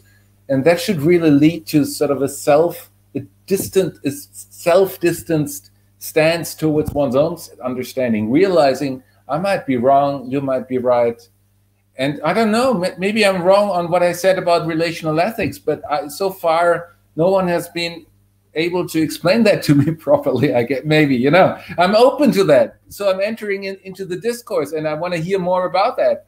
And I'm trying to explain it as clearly as I can. And there are some other elements actually where, unfortunately, that just as an example of where that openness does not apply. It's just when I hear the presentations, normally critical post-humanists presenting transhumanism, well, these are the guys who just want to get their minds uploaded, and then become immortal. That's a summary of transhumanism. And then they say why that it's wrong. And I just... It's very often a persiflage of a platitude, what you can show on the title page of a cover page, instead of really engaging in a dialogue. And then they say, well, that's just humanism on stereotypes. That type of transhumanism is hyperhumanism. it is not. It is. I mean, just taking on a. If you engage, if you analyze the situation clearly, you show. And I'm very critical concerning the possibility of mind uploading. I don't think it will happen within a short period of, maybe in the distant future. I'm not excluding the possibility, but it's not hyperhumanism in the sense of, because humanism was the understanding that there was an immaterial mind and a material body, and most transhumanists start from a naturalist account, which already makes clear. Sort of, we do have a mind because we can speak, but it has to be something which is empirically accessible in the same way as the body is empirically accessible. They're two aspects of the same thing. So so even mind uploading in a computer would be that, would not be that suddenly the mind becomes immaterial, but simply the mind becomes code, becomes electricity in the end, becomes a series of ones in series in a computer. Whether that's possible or not, it's a different question, but it remains part of the empirically accessible world. That's why there's a clear difference between, there's still an embodiment with respect to mind uploading within transhumanism, which would not be there in a Christian moving of the soul moving into the imperial realm. And that's why I just pledged for a bit more carefulness, less violence, and more openness to discourse, rather than just slugging the other off with platitudes, which are often not philosophically very well founded.